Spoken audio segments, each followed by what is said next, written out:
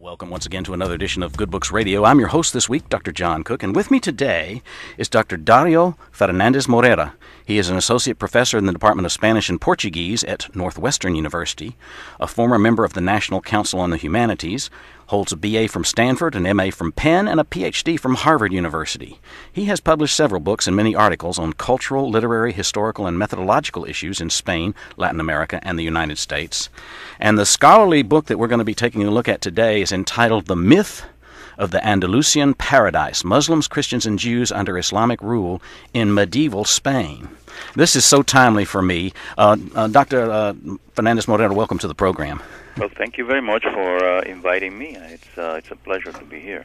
I took a study abroad group to Spain last year, and we actually toured Toledo and Cordoba, and we got the story that you say an awful lot of politicians and scholars are continuing to promote about how wonderful it was to live under Islamic rule in medieval Spain and all they contributed.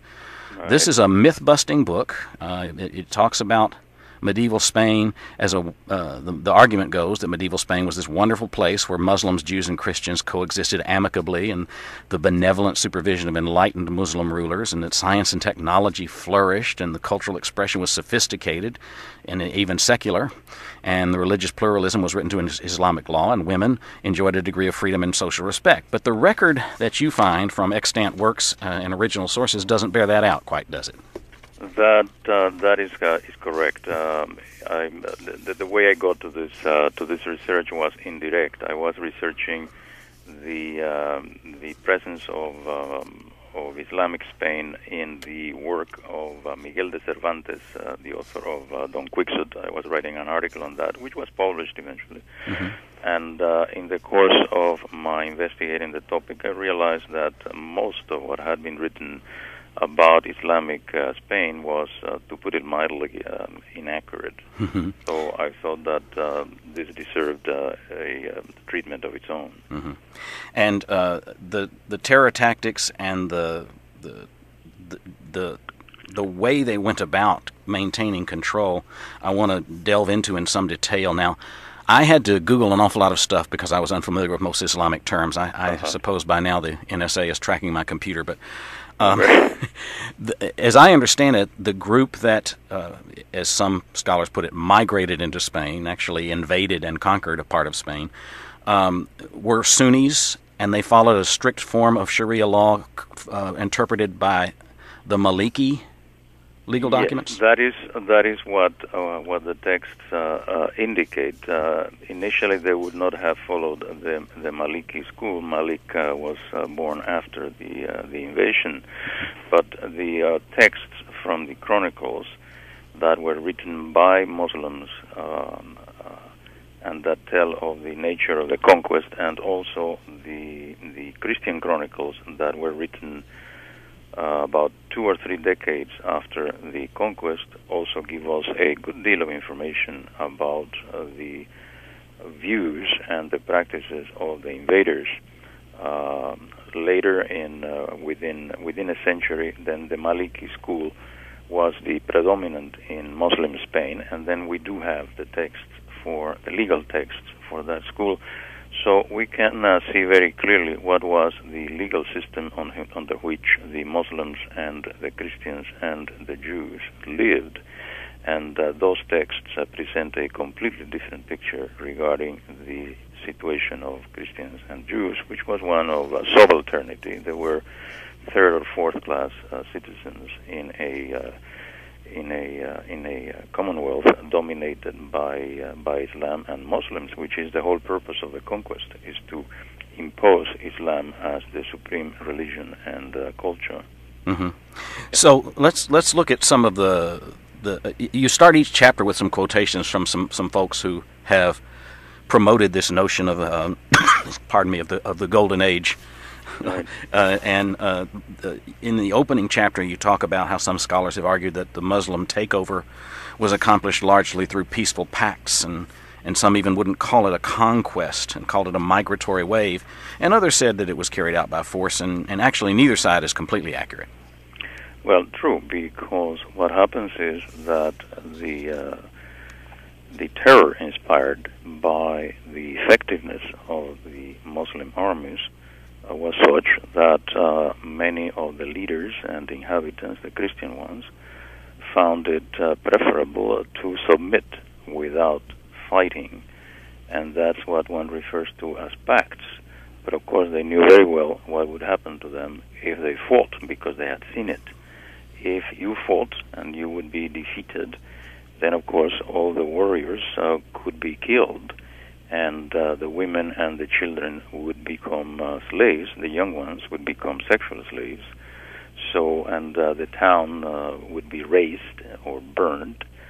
So the consequences of resistance were terrible. So of course, in a number of cases, the leaders, the local leaders, decided to submit and become subject to Islam as dhimis, which means, quote, protected, unquote. Mm-hmm. Of course, that protection entailed a number of conditions that placed the dhimis in a position of inferiority vis-a-vis Islam and Muslims. Among them, the paying of a tax for protection, which was, of course, a form of extortion. It's like a gangster offering a restaurant owner, well, we're going to protect you. It's better that you pay for this protection. And there were many other details about the religious laws regarding the condition of the dhimis that placed them in a situation of inferiority, mm-hmm. and which contributed to the eventual extinction of Christians from Muslim Spain. Yeah, the extinction involved some awfully bloody things, but many fled, didn't they, to the north, where they were safer? Well, the extinction is not they were killed. That's a misconception. Mm-hmm. What happens is a number of factors contribute to the gradual disappearance of the Christians from Islamic Spain. And among those conditions are the desire of the Christian to escape this condition of subalternity by converting to Islam, mm-hmm. Which would free them from that condition, although they would still be subordinate to those who were Muslims before converting, because the society there was very stratified, and the new converts were not at the top of the social scale. Another option would be for them to flee, which again would diminish the Christian population. And then there was also the demographic factor, and which in turn had several factors. For example, the Muslim man could marry a Christian woman and have children with her, but the children would have to be raised as Muslims. You can see how that is already impacting the demographics.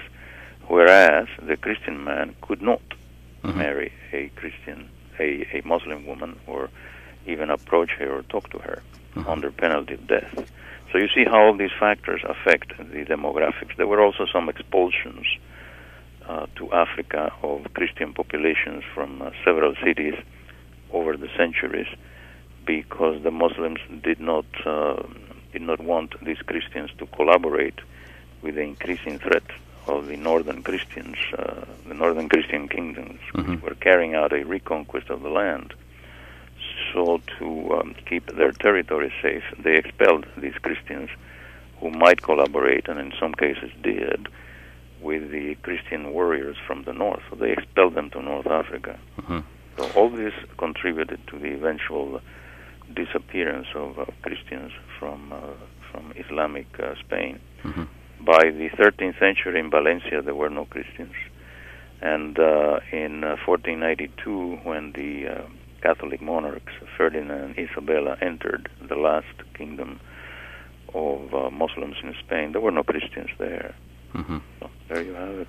So the conversion factor brings up another point, and that is that a lot of academics have downplayed religion as the motivating force, but the religious factor in Islamic conquests of this type is intense. Now, the texts indicate that the religious motivation was the central one animating these warriors. We have chronicles from the Islamic side which tell that, and we also have statements, practically contemporary statements from Christian chronicles, the Chronicle of 754. That was a few decades after the invasion, and they referred to the prophet of the invaders, Muhammad. Talk about the prophet of the invaders. You're obviously talking about the religion of the invaders, which is different. And there were other Christian sources that point to these fellows who are non-Christians, who are invading the land and terrorizing the population. So there is plenty of evidence. There is also archaeological evidence that reinforces the written texts. No question about it. Of course, there was also the motivation of getting booty and slaves. The first raid in Spain by a few hundred Muslim warriors brought back a large number of female slaves, and they were described as so beautiful as they had never seen before. And this certainly would be an additional incentive to these Muslim warriors to invade the land.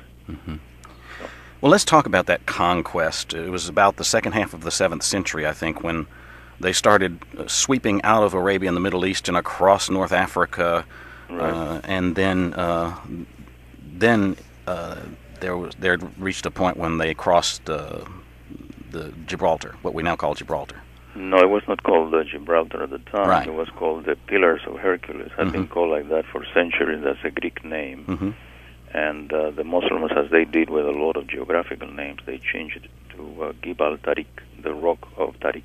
Tariq being the Muslim warrior who first entered the land. And that was part of the colonization tactics of the Muslim invaders. They would change the names of the land. This sweeping across North Africa and into the Balkans and other places, during that time there was a lot of beheadings and displaying of enemies' heads. Well, this was part of the terror tactics of the Muslim armies, which were substantiated or supported by the religious texts that again are evident. I mean, they are available. All these religious texts that indicate the desirability in a number of situations of beheading the opponent, either the infidel fighter or in cases of blasphemy against Islam, if you're a Muslim, and so on and so forth. So beheading was part of the culture, and it was quite widespread, especially in Spain. The Umayyads were great practitioners of massive beheadings of prisoners and opponents. But not only beheadings, other terrifying forms of killing as well. Crucifixion included. Crucifixion was widely used, and the exposing of the crucified bodies at the entrance of the great palace of Cordoba, so the population knew what would await those who did the wrong thing. So these methods were widely spread. There's an interesting distinction here, and I kept thinking as I looked at these practices of the Islamic State today, but the distinction is the interpretation of the word jihad, which for some means an inner effort, an individual struggle for self-improvement, and for others means, a fight with a sword. Right. Well, the scholars who claim that it means principally self-improvement and so forth may be right. I mean, they may know better than the scholars of medieval times when they interpret the text. You know what I'm saying? Scholars today may perhaps be more learned and more intelligent than those Muslim scholars of medieval times who interpreted the religious text as saying that jihad was a war against the infidel. But that doesn't matter if those early interpreters were wrong. The fact of the matter is that the result of their interpretations was the Islamic conquest and the use of the methods that we have been talking about here. So it's irrelevant what the right interpretation is. Of course, if one goes to the ahadith and so forth, you find that indeed the ahadith there talk about jihad as an armed struggle against the infidels. That's what the texts of the Maliki school tell us. Mm-hmm. I'm not an expert in the Quran, but I believe that also in Surah 5 and Surah 9 you find jihad described principally in those terms. But that's another story. I mean, my interest is not the Quran. Mm-hmm. It's what actually happened in Islamic Spain. Yeah. So this interpretation of the jihad being service to God and that it was obligatory for Muslim men to participate in that was part of life in this era. Oh yeah, it was part of the everyday life of the Muslims in Muslim Spain, and as Ibn Khaldun said, it's the obligation of the Caliph to carry out jihad at least once a year in order to make the infidels submit. Now, that doesn't mean that they have to convert in the case of Jews and Christians. That's a misunderstanding. They had to submit, and that submission entailed a number of things that some of which I have mentioned earlier, but that was the whole purpose of the conquest, to make the conquered submit to Islam. And the Christians and the Jews were given the choice of conversion or becoming dhimmis or die. Mm-hmm. If you were not a Jewish or Christian, you were a pagan, then the choice would be different. The choice would be convert or die. There was no option of becoming subject to Islam and pay an extortion tax, which was called the jizya. One of the distinctions you make between this study that you've done and what some of the early writers, Christian chronicles narrating the conquest, refer to the Saracens, or the Arabs, rather than Muslims, right. And that has an effect on the perception of everything that takes place. Yes, because some scholars have said, look, the Christians in Spain at the time of the conquest did not refer to them as Muslims. They referred to them as Saracens or Arabs. Therefore, they could not have had in mind that they were fighting a different religion. And that's nonsense, because indeed the Chronica Mozarabica of 754 refers to the Prophet Muhammad as their prophet. Now, if you're talking about a prophet, you're of course talking about a religion, don't you? Mm-hmm. And there are other texts. There is a hymn, a Visigoth hymn, from about 2 decades after the conquest, which talks about these non-Christians who have invaded the land and terrified us and burned the churches and made Christians flee. And there is also archaeological evidence of coins from North Africa preceding the conquest, in which you see the name of Allah as sponsoring the jihad against the infidels.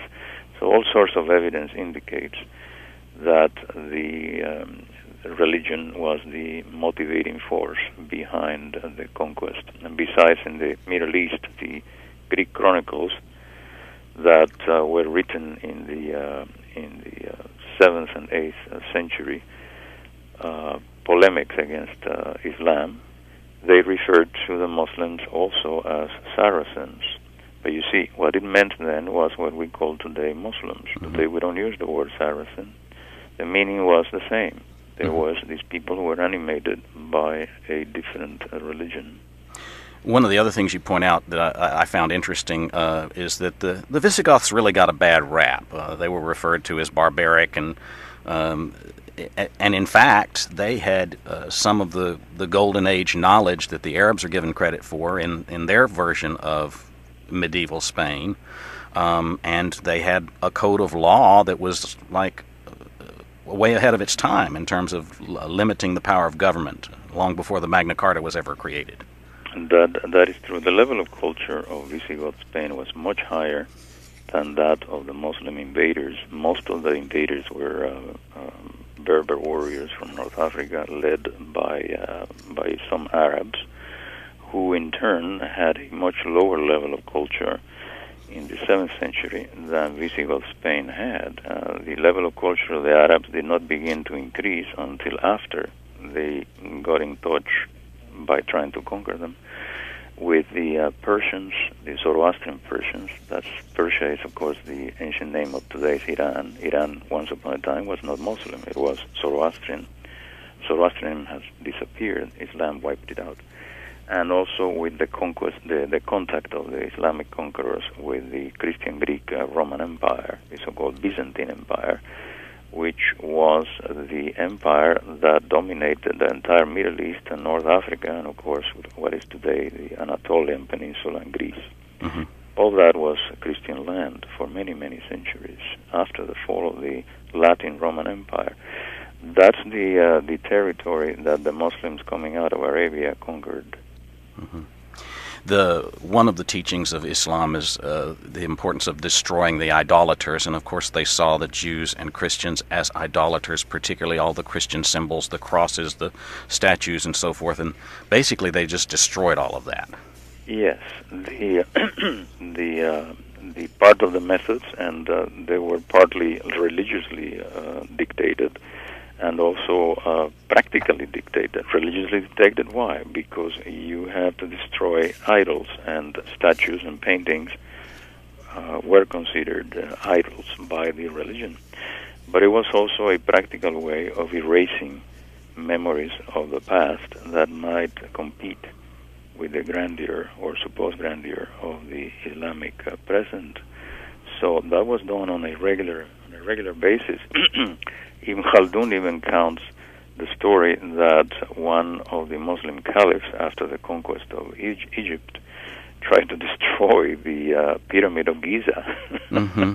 Mm-hmm. That was, of course, beyond their power to do, but they even tried to do that, again to erase something that was associated with paganism, and B, something that showed the tremendous capacity or capabilities of a culture prior to the Islamic invasion. So there was this doubly motivated impulse to erase the traces of greatness of the pre-Islamic past. Mm-hmm. Well, I do want to touch on how women were treated in Islamic Spain. The chapter on circumcision, stoning, veils, and sexual slavery was difficult to get through, but very thorough in its exploration of how they weren't exactly free, as some historians have described them. No, that's nonsense. The Muslim women in Islamic Spain, you had to wear, the free Muslim woman had to wear a veil. She was circumscribed to the house, couldn't go out unless accompanied by other women or very close members of the family. Circumcision was honorable for women. That's what the religious texts tell us, that circumcision is obligatory for men and honorable for women. Now, if you are a daddy or a mommy, do you want your little girl to grow up to be an honorable woman or not? Of course you do. So circumcision would have been widely spread in Islamic Spain, and also the religious texts of the time indicate that the punishment for a free Muslim married woman, if found guilty of adultery, was stoning. And of course, slavery, especially sexual slavery, was was massive in Islamic Spain. Cordoba was a hub for slaves throughout the Mediterranean, as again the Muslim sources tell us. So yes, it's nonsense, all that idea of the freedom of Muslim women in Islamic Spain. Mm-hmm. I do want to touch on the Christians and Jews as well. The Christians submitted to Islamic hegemony, or they fled, and there was converted. And that conversion didn't give them full rights as citizens. I mean, they had all these disparaging names for them, and I've always thought of Christianity as a monotheistic religion, but of course to Islam, they're polytheists, barbarians, infidels, reddish ones because of their white rosy skin. They were called pigs, worshippers of the idols. Yeah, an insulting name. If you were mad at them, you call them pigs. Mm-hmm. Yeah. For obvious reasons. Mm-hmm. So the Christian element was also isolated from the Muslim one, wasn't it? Yes, the Christians and the Jews and the Muslims lived in their own neighborhoods. They interacted, of course, as necessary for commercial reasons, and more often the interaction would occur at the upper levels, and leaders of the two communities would interact with the leaders of the Muslim communities. And in a number of cases, leaders of the Jewish community became servants and bureaucrats under the orders of the Islamic rulers. Why? Because the Islamic rulers found it advantageous to use the Jewish population as a counterbalance to the Christian population, and B, because they could use Jewish, very capable Jewish functionaries as bureaucrats and servants who would be loyal to the ruler, mm-hmm. and who would be in that regard more trustworthy than other Muslims who might try to conspire against the ruler to achieve power themselves. The Jewish functionaries would not try to do that, and of course they depended on the ruler himself for their well-being and the well-being of their community. So they would be much more loyal than other Muslim servants. So the Muslim rulers did use many Jewish leaders as functionaries, and they also used Christians as mercenaries in a number of cases. The rules around these so-called protected groups, the Jews and the Christians, mm-hmm. Allowed them certain things, but it's almost like they were unclean. There were so many Muslim regulations regarding they couldn't touch things that had been used by the Christians. Jews weren't allowed to ride on horses. They couldn't carry weapons. The documents indicate that the Christians, for example, would present a danger of contamination. I mean, Christians ate pig and garlic and a number of other things, which we learned from the religious laws of the time were forbidden to Muslims. So one had to be careful in one's contact with Christians, so one would not be polluted. So that was religiously inspired. In fact, Christians were forbidden to walk through Muslim cemeteries because they would pollute the tombs of the Muslims. So all that would present, as you may realize, a few obstacles to this loving interaction. Yes, indeed. That we have been told existed. Absolutely. This is an enlightening book, and unfortunately we're out of time. We've been talking with Dr. Dario Fernandez-Morera. The book is The Myth of the Andalusian Paradise. It is a scholarly work that is a fine myth buster and worth the read. In this case, it's not even a hope. I am certain that this is one of the most important. And, in fact, or interestingly, it's happening in the course of what I call a history hour. You know my belief that if you don't know history, you can't know the present. It's obvious. I did an interview with a man once. It was an unbelievable interview. A man who would, because of a fall, had terrible amnesia. He didn't remember who he was. He didn't remember who his wife was. He didn't remember who his children were. So he stopped, in effect, being who he is. We as a civilization are no longer going to be a civilization if we forget who we are. That's how important history is. This is an introduction to the author that I'm about to introduce, and a book that should be rattling academia.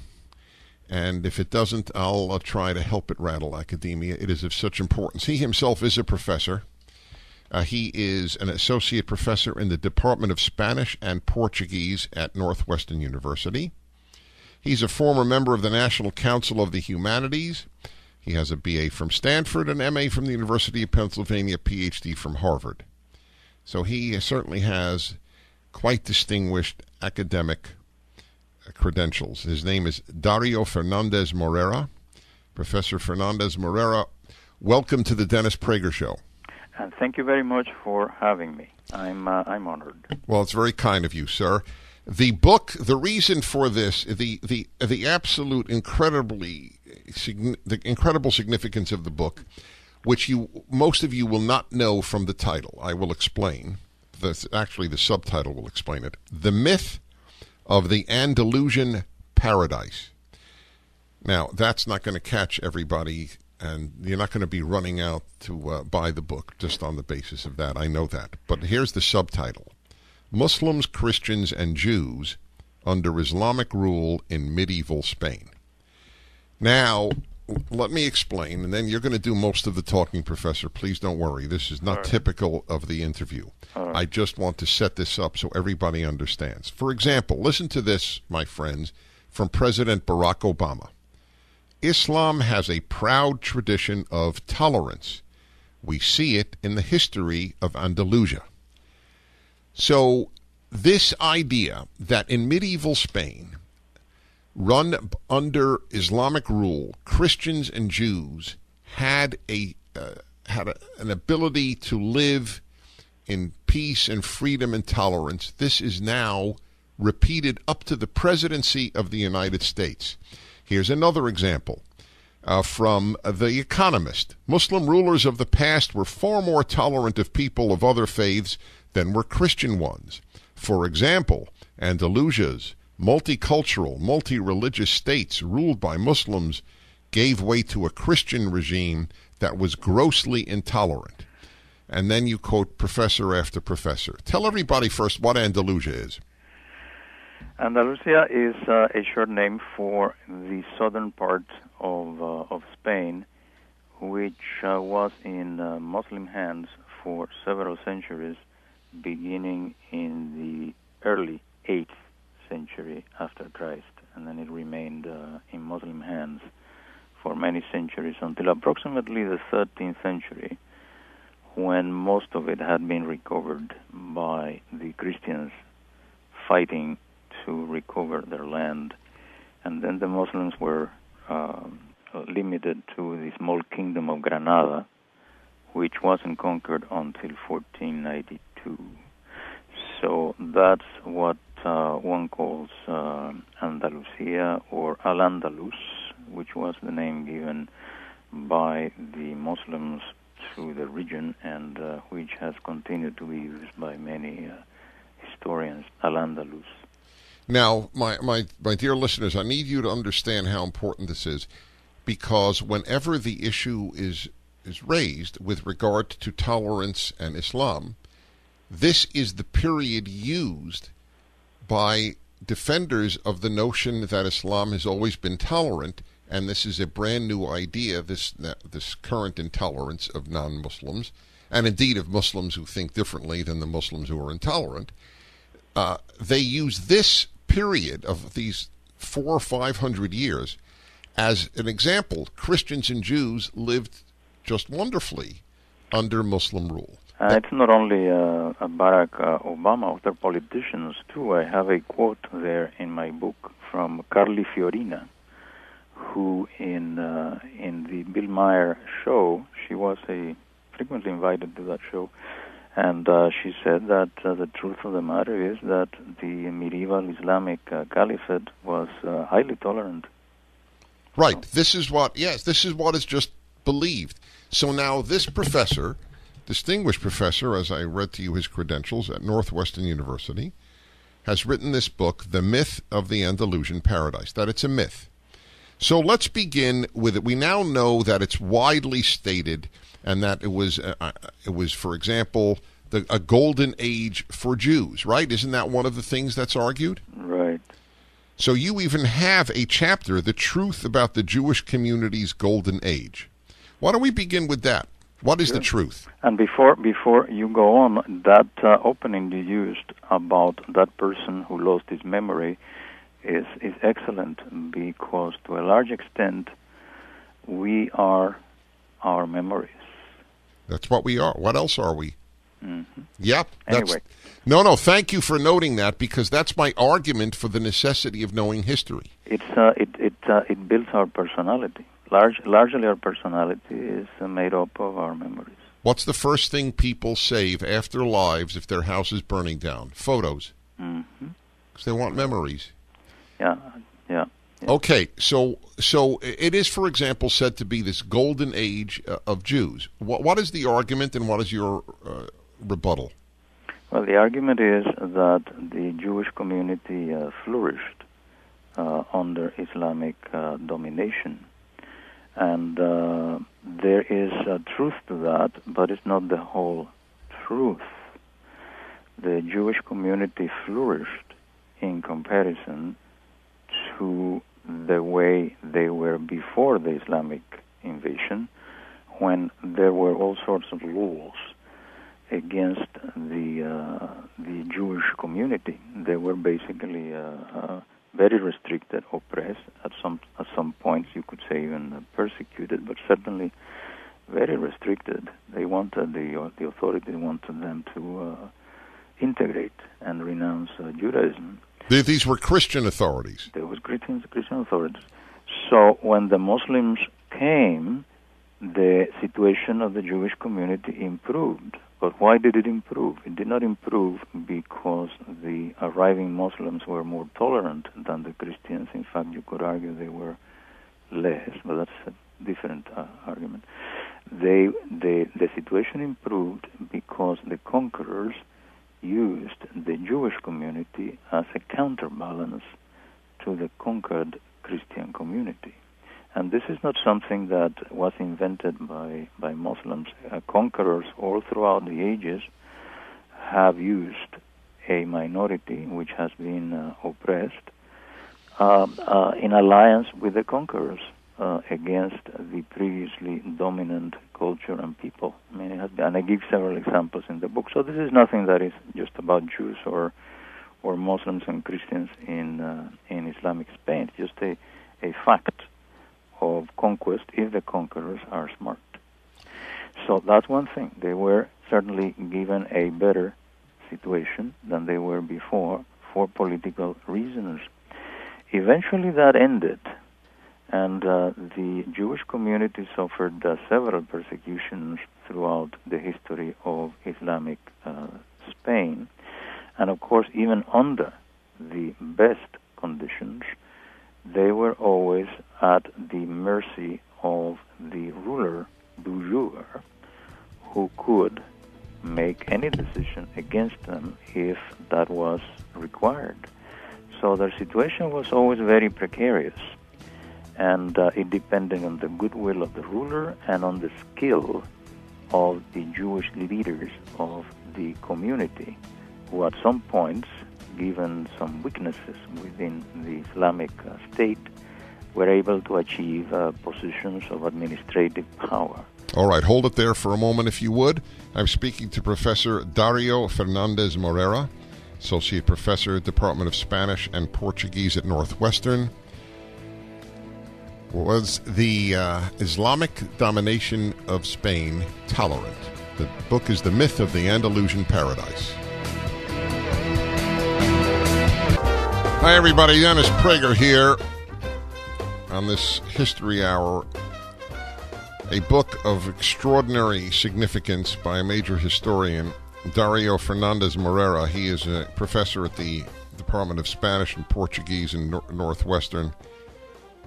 His degrees are from Stanford, U of P, and Harvard, so he's a major historian. I want to explain here, before I get back to the professor, I want to explain why I think this is so important, both again and to make another point. I am crazed on the issue of truth, and I am crazed on the issue of lies and non-truth. And that's the reason for this. Many not many. Some will say, "Oh, there is an anti-Islam agenda here," but there's no more anti-Islamic than acknowledging how badly Christianity treated minorities is anti-Christian. The question is, the problem is, nobody today argues that Christianity was tolerant in the early medieval ages. So there's no myth to counteract. But in the case of Islam, we are drenched in the lie of Islamic tolerance, which didn't exist. That's why this book is so important. And the book is up at DennisPrager.com. The book is The Myth of the Andalusian Paradise. Andalusia was the area of Spain that the Muslims ruled. The subtitle is Muslims, Christians, and Jews under Islamic rule in medieval Spain. That's why the book is so important. It wouldn't have to be written if there were no myth. But we have such myths with regard to Muslim history. And that's the issue. So we began with, and you gave a very powerful answer. I was curious. I didn't know. I'm not up to that chapter yet. I'm reading every word of your book, but I'm not up to that yet. Yeah. And that's a later chapter on the treatment of the Jews, because the Jews, it said, had a golden age. But you explain why. Right. That's because they used the Jews against the Christians. So now let's talk about the Christians under the rule of the Muslims in Spain. And you have. What is your statement about? From dhimmis to extinction. Many of my listeners know what a dhimmi is, but not everybody does, so explain that. A dhimmi is the legal term in Islamic law to refer to those who are under, quote, protection, unquote, from Islam. And that was a status granted only to Christians and Jews, sometimes to Zoroastrians, but not always, only to Christians and Jews if they submitted to Islam without a fight and then accepted their position of subordination and paid a tax for the so-called protection, which already would indicate it was a protection racket, extortion. You pay for protection or else. And it was a very good source of income for the Islamic authorities. This tax was called the jizya, and both the Jewish community and the Christian community paid that. So it was an extortion system. That was part of the truth of the Jewish Golden Age as well. Yes, I know. I am familiar with this personally because I wrote a book on anti-Semitism, and there's a large section, or one section, on Islamic anti-Semitism. And I just want to add for my listeners' knowledge that by Muslim law, under a Pact of Umayyad, that I believe it was called, or Pact of Omar, right? Omar. You not only had to pay it if you were Christian or Jew, but you had to be humiliated when you paid it. Yeah, that was part of the concept of the dhimma, the whole system of the dhimma and of the jizya. It was a system of extortion, but explicitly it intended to humiliate those who paid it. And of course, that's something that is not normally understood. They were protected, because that is the word that is being used to translate the dhimma system. Well, it was protected, and the dhimmis were protected people. Sure, like gangsters protect a restaurant owner when they extort the restaurant owner. So, yeah, that was the situation. Right. Now, what happened to the Christians under Muslim rule? Well, the Christians under Muslim rule, when the Muslims arrived, they either submitted to Islam, or they fought, or they fled. Those who fled to the north, and the northwest part of Spain was never conquered. Those who submitted became dhimmis under the conditions we have just mentioned, which include a number of other restrictions, very important ones. No displays of religion publicly. You had to worship within your church. No church or Christian building could be of the same height or splendor as a Muslim building. They had to be lower and not as splendid. That was part of the agreement. And that went also for the Jewish community, of course. And then there were those who resisted. Those who resisted by the laws of jihad, which is part of the religious law of medieval Islam, and that's what I have researched. Medieval Islamic law in Spain. So one should make clear that that's what I'm talking about here. That in the laws of war of jihad, those who resisted then could be killed. They were entirely at the mercy of the Muslim warriors, and of course their women and their children could be enslaved and turned into sexual slaves or servants of any kind.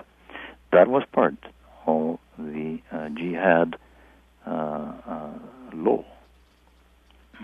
Yep. So what wasn't there a, maybe I'm saying wasn't as if I know. I only know in the larger context of Christian history under Islam. Was it also the case or not in Spain that many Christians converted? Oh, yes. Under such circumstances, of course, there is this pressure to escape this condition of submission, this condition of subalternity, as we use in the academic technical language, to escape this being subaltern people. They would convert. But you see, the society under Islam, in the Islamic side, was also stratified. At the top, there would be the Arabs, then there would be the Berbers, then there would be the converts, and then there would be the dhimmis. And somewhere before the dhimmis could also be those slaves who had converted to Islam and had been freed and now were part of the Islamic community. So Christians and Jews, for that matter, the masses, were not even second-class citizens, but more like fourth, or sometimes even... All right, we'll be back in a moment. The myth of the Andalusian paradise, Islamic rule in Spain, up at my website. Hi, everybody. Dennis Prager here. And I have on the line a professor with courage and knowledge. It's a good combination.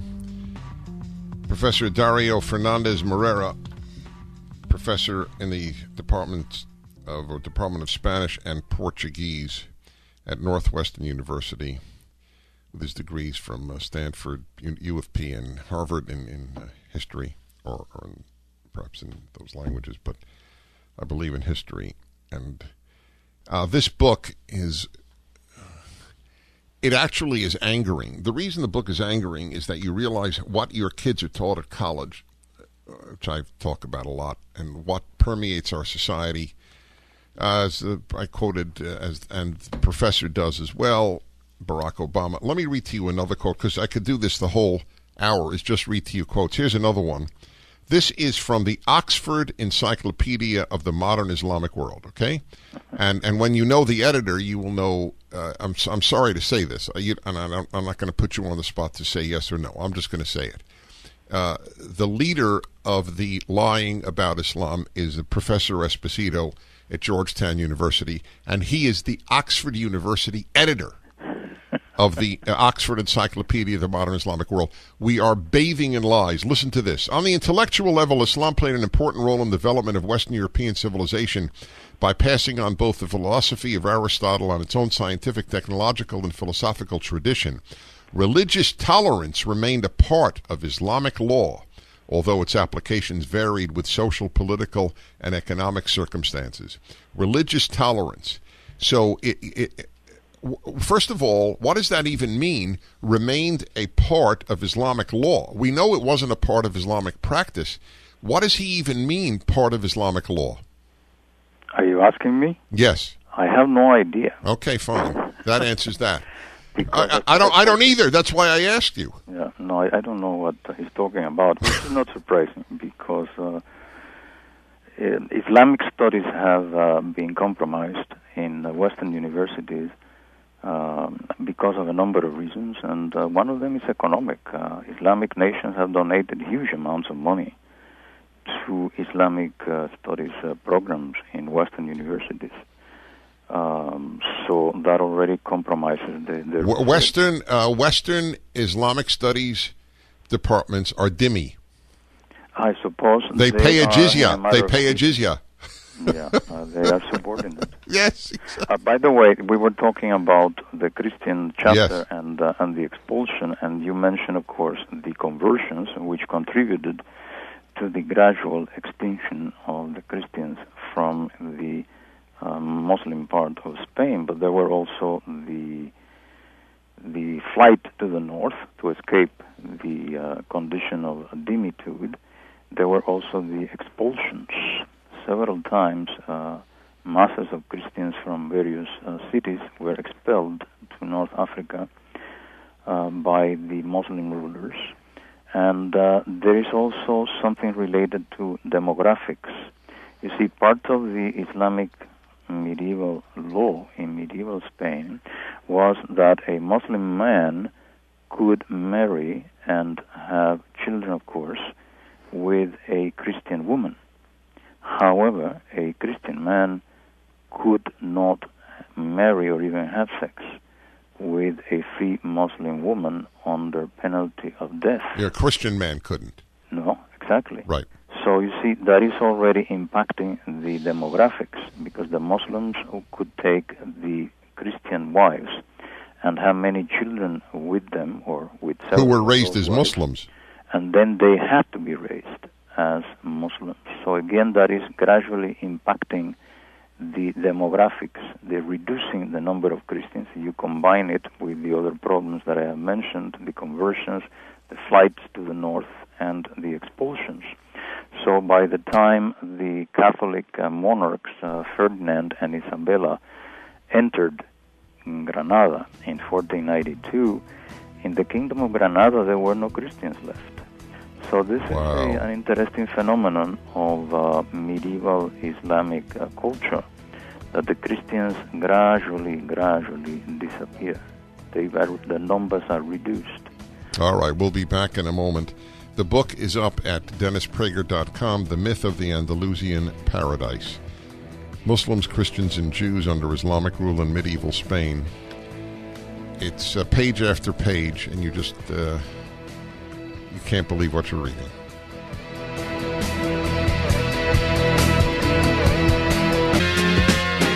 Hi, everybody. Dennis Prager here. This extremely important history hour is about the distortion that pervades Western culture today, and, of course, Western academia, in trying to depict Islam as always having been tolerant, that today, what we're seeing today is an aberration. And the biggest example used is the treatment of Christians and Jews in medieval Spain.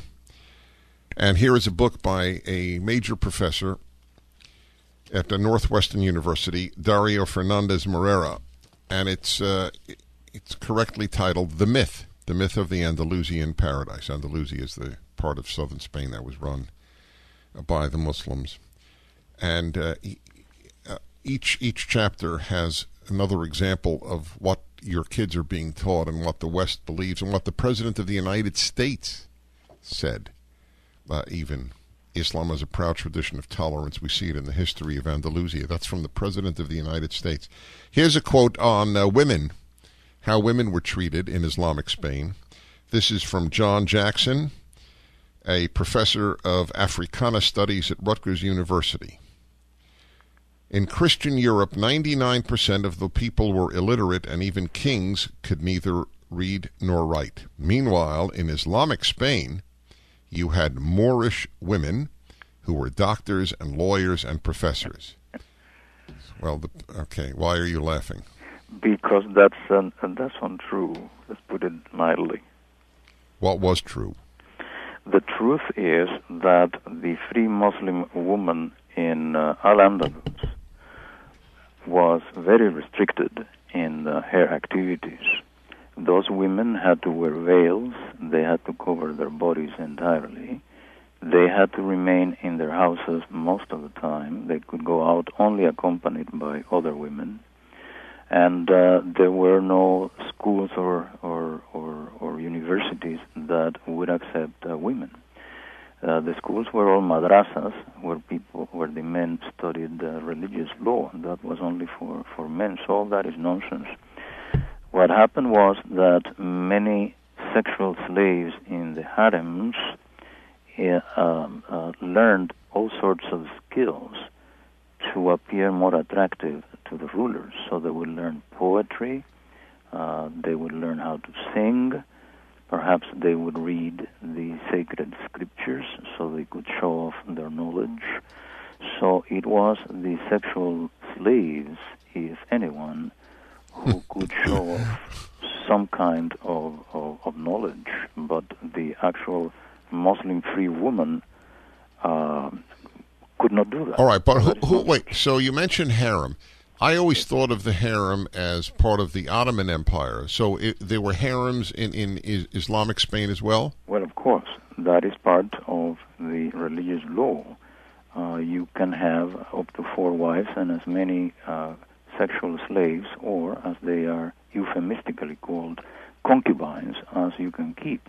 Now, if you, Dennis, you are a caliph in medieval Spain, you can certainly keep a lot of sexual slaves, can't you? So you will have your 4 wives in your harem, so that they be protected from other men. But you could also have all these hundreds or even thousands of sexual slaves. And were these were Muslim women? Most of them were not.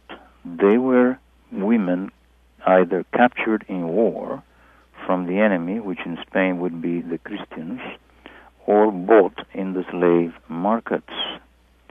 So these would not be Muslim women. The Muslim women would be the wives, although sometimes the wives would be also Christian women. Right, I get it then. And in my book, I point out the various prices for women at the marketplace.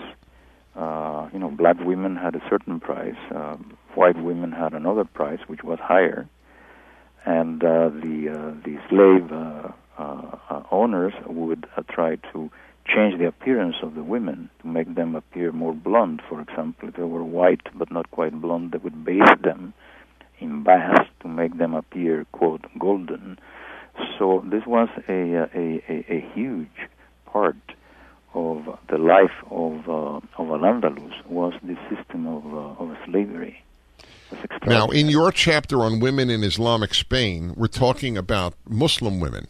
Correct. Right. I make reference eventually also to slave women who would not be... Right. No, I understand. I know you do, but I want it to be clear to my listeners.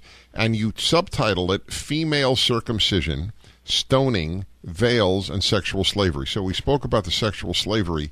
Yeah, let's talk about the circumcision. Yes. The medieval Islamic law used in Islamic Spain indicated that circumcision was obligatory for men and, quote, honorable, unquote, for women, which would indicate that most free women in al-Andalus would have been circumcised, because if you are a father, do you want a little girl to grow up to be honorable or not? Mm-hmm. Right. By the way, forgive me, I just want to make clear to listeners that we're not talking about anything analogous to male circumcision. The male loses his foreskin. In my opinion, big deal. But with female, we should really use female genital mutation. Is that fair? Well, it depends on the type what did of I surgery say? That is mutilation. That is used. Female genital mutilation. I'm sorry, go on. Yes, it depends on the type of surgery that is used. Some cutting would be more extensive than other cutting, but of course there would be cutting, and that was part of the law in medieval Islamic Spain. You don't find this mentioned at all. Of course not. We're told, on the contrary, that it's just the practice of some a handful of people in sub-Saharan Africa today. No. This was part of the law, of the religious Yes. law. I mean, the documents are very clear on this, and not just one document or two, but all sorts of documents indicate this to be the case, and this continued all the way All right. to the... Hold on one moment. I want to hear that, obviously. The book is up at DennisPrager.com, The Myth of the Andalusian Paradise.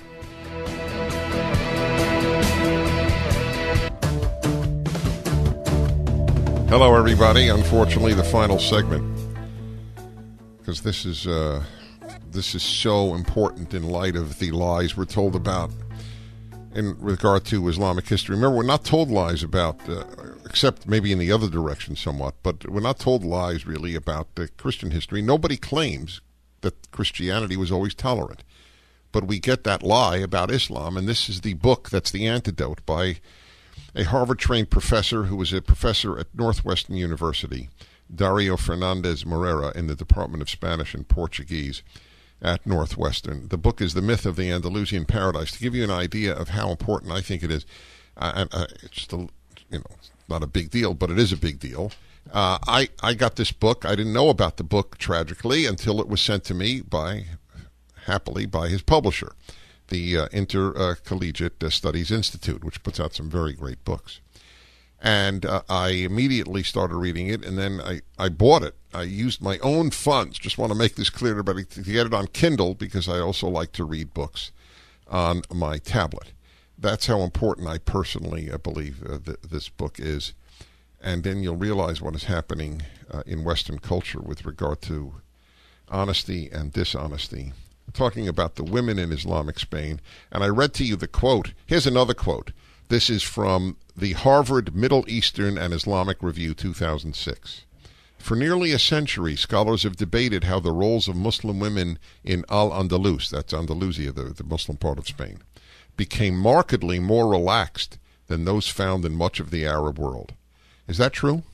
No. Actually, it seems that the religious laws in Islamic Spain were more, shall we say, more radical, even than they were in places like Iraq in the Middle Ages. So it's the other way around, actually. See, the ruling school of law in Islamic Spain was the Maliki school of law, started by Malik ibn Anas. And that's second only to another school in the rigor of its application of Islamic principles. So it was a pretty gun-ho, if you want to use that expression, right. type of religious law. Well, my friends, you're going to have to read the book because there is, and it's written totally accessibly. I just want you to know it's not written in academia; it's written in English. And the book is The Myth of the Andalusian Paradise, Muslims, Christians, and Jews under Islamic Rule in Medieval Spain. I have one more question for you. It's a really... I don't have time. But I tell you what I wanted to ask, how the liberal world is reacting to your book. That'll be in a part 2. Professor, thank you, sir. It's been a joy. Thank you very much for all the intelligent questions and your wonderful opening, Danny. Thank you. Have a good day. Welcome back to Focus Today. Steve Johnson here with you, and my special guest is Dario Fernandez-Morera. He is an associate professor in the Department of Spanish and Portuguese at Northwestern University. He's also gotten a PhD from Harvard, written quite a few books, and in fact, we're going to be talking about one that I think is very topical for this time of year. It's called The Myth of the Andalusian Paradise, Muslims, Christians, and Jews under Islamic Rule in Medieval Spain. Hey, it's great to have you with us. Thanks for being here. Hey, thank you for having me. Let me ask you, what was your reason for delving into this particular topic? Well, it all started when I was researching some passages in Cervantes' Don Quixote in which he deals with Islam. And so I began to research the matter, and then I realized that everything I thought I knew about Islamic Spain was wrong. Now, this is interesting. It was quite a few years ago. I was in Spain, and it was fascinating to see the cultural influence from Islam coming up from the south, as well as the European. It was kind of like a compilation of cultures that had taken over various times in the Spanish history to have a major influence in it. And certainly the Islamic influence, I don't know if people really generally understand that, was a huge influence during certain parts of Spain, areas of Spain at different times. We think of Islam as being, we've been told it is a religion of peace. And so that has to have a historical context. What was it that you found? Is that true? Well, I have to talk basically about what I have researched, which is the medieval Spain, which the time period would be between 711 and about the end of the 15th century. And the reality of the situation is that Spain was conquered by the Islamic Caliphate through force. And through force, they made the inhabitants either submit and agree to pacts of submission or flee to the north. The north of Spain, the northwest, was never conquered. And it's from that northwest that the movement to recover the land for Christianity, the so-called Reconquista, began. And eventually it did defeat the Muslim invaders and reconquered the land for Christianity. When Islam conquered Spain, it was a Christian land.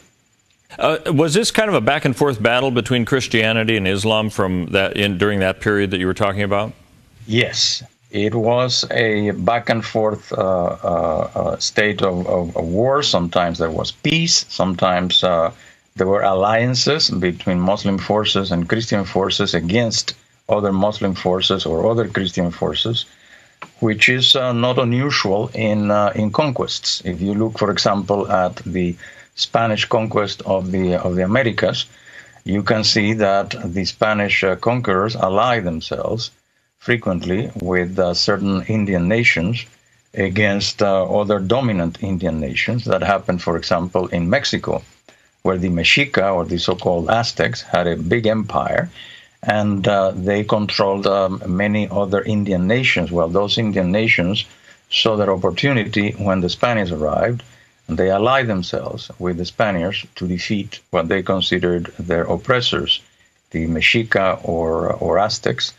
And there were also great, phenomenal interaction between the Indian cultures and the Spanish cultures. And in Latin America today, you can see the effects of that cultural interaction. Look, cultural interaction, if you look for it, exists in many situations in which there have been conquered and they have been conquerors. Even in the Spanish South, you can see how the presence of slavery impacted the culture of the South. The thing is that we are within it and we don't notice it. We go to Spain and we notice, oh wow, look at the presence of Islam.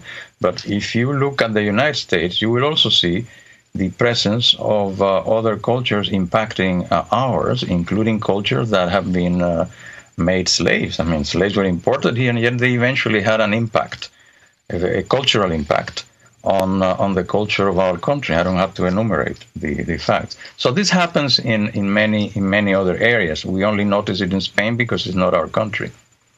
Anyway. Some of the effects that you saw, getting back to kind of the topic of your book about medieval Spain, what was the impact of Islam in that region during that period?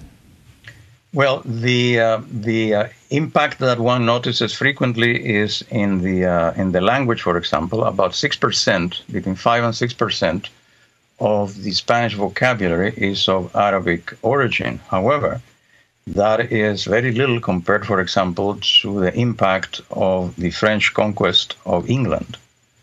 You have about 30% of the words that we are using in English come from French. And that is the result of the Norman conquest of England in 1066. The Normans, of course, were culturally French and linguistically dominated England for quite a long time. So that impacted England, but the impact was much greater than in Spain. About 30%, I repeat, of the vocabulary in English comes from French. In Spanish, it was much less, about 6%, between 5 and 6% of the vocabulary comes from Arabic. There are some elements of architecture that can be detected in southern Spain, but even the architecture itself, curiously enough, much of that architecture is actually based on pre-Islamic architecture. For example, the horseshoe arch, which is so characteristic of presumably Islamic architecture, is not Islamic. It was something that existed there in Spain before Islam arrived. It was characteristic of Visigoth architecture, and in fact, it was derived from the arches in the Christian Roman Empire. So even before that, that type of arch existed in Christian lands. But of course, people don't know that. You have to ask a specialist about these things. Yeah. Elaborate a little bit about the social impact of Islam. Was that, I mean, you think of a conquering people as perhaps being not necessarily the friendliest towards the locals, so to speak. What was the impact when Islam would move into an area like Spain? Well, it would depend on how the inhabitants reacted. If they submitted without a fight, then they were given the chance to live in a state of submission as dhimis, that is the word used by Islamic legislators and Islamic authorities to refer to the Christians and Jews under Islamic domination who had submitted to Islam. And in exchange for not being killed, they paid a tax called the jizya, which is normally called protection, but it's very gangster-like. It's like a gangster today goes to a business and says, well, okay, I'm going to protect you, but you have to pay us. So it was a system of extortion in order to allow you to keep your religion within your own neighborhoods and within your churches. There were all sorts of limitations also. For example, no Christian building could be taller or of the same height as a Muslim mosque. They have to be visually inferior, and no Christian signs could be visible from the outside on the Christian buildings. And of course, no public processions could take place, no ringing of bells. So you were allowed to practice your religion under very discreet conditions. So that was an option. If the population resisted, then the results could be very dire. The population, the males, the fighters, once they were defeated, they would be killed or enslaved. The women, as a matter of course, would be turned into slaves, the young ones into sexual slaves, the others into all sorts of different slavery, and also the children would be turned into slaves. A city that resisted could be burned down. So the methods were quite drastic, but actually very effective, because the other population would be terrorized, and they would think, better to submit than fight, and if we lose, we will be simply exterminated or enslaved. So those were the two choices that were given to the population of Spain, and many submitted and agreed to engage in this sort of pact with the invaders, especially many of the nobles and the higher church authorities and so forth. Yeah. Others fled to the north. So that's what happened. So it was almost like submit or you'll feel the consequences. It's not exactly falling in line with that peaceable concept we have of Islam, of coexistence. It doesn't sound like that was allowed at all.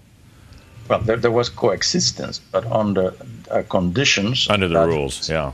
I mean, if you compare that coexistence, for example, with the situation of, say, blacks in the South before the civil rights movement, I mean, blacks had it infinitely much better than Christians or Jews had it in Spain, and yet we think that situation was intolerable.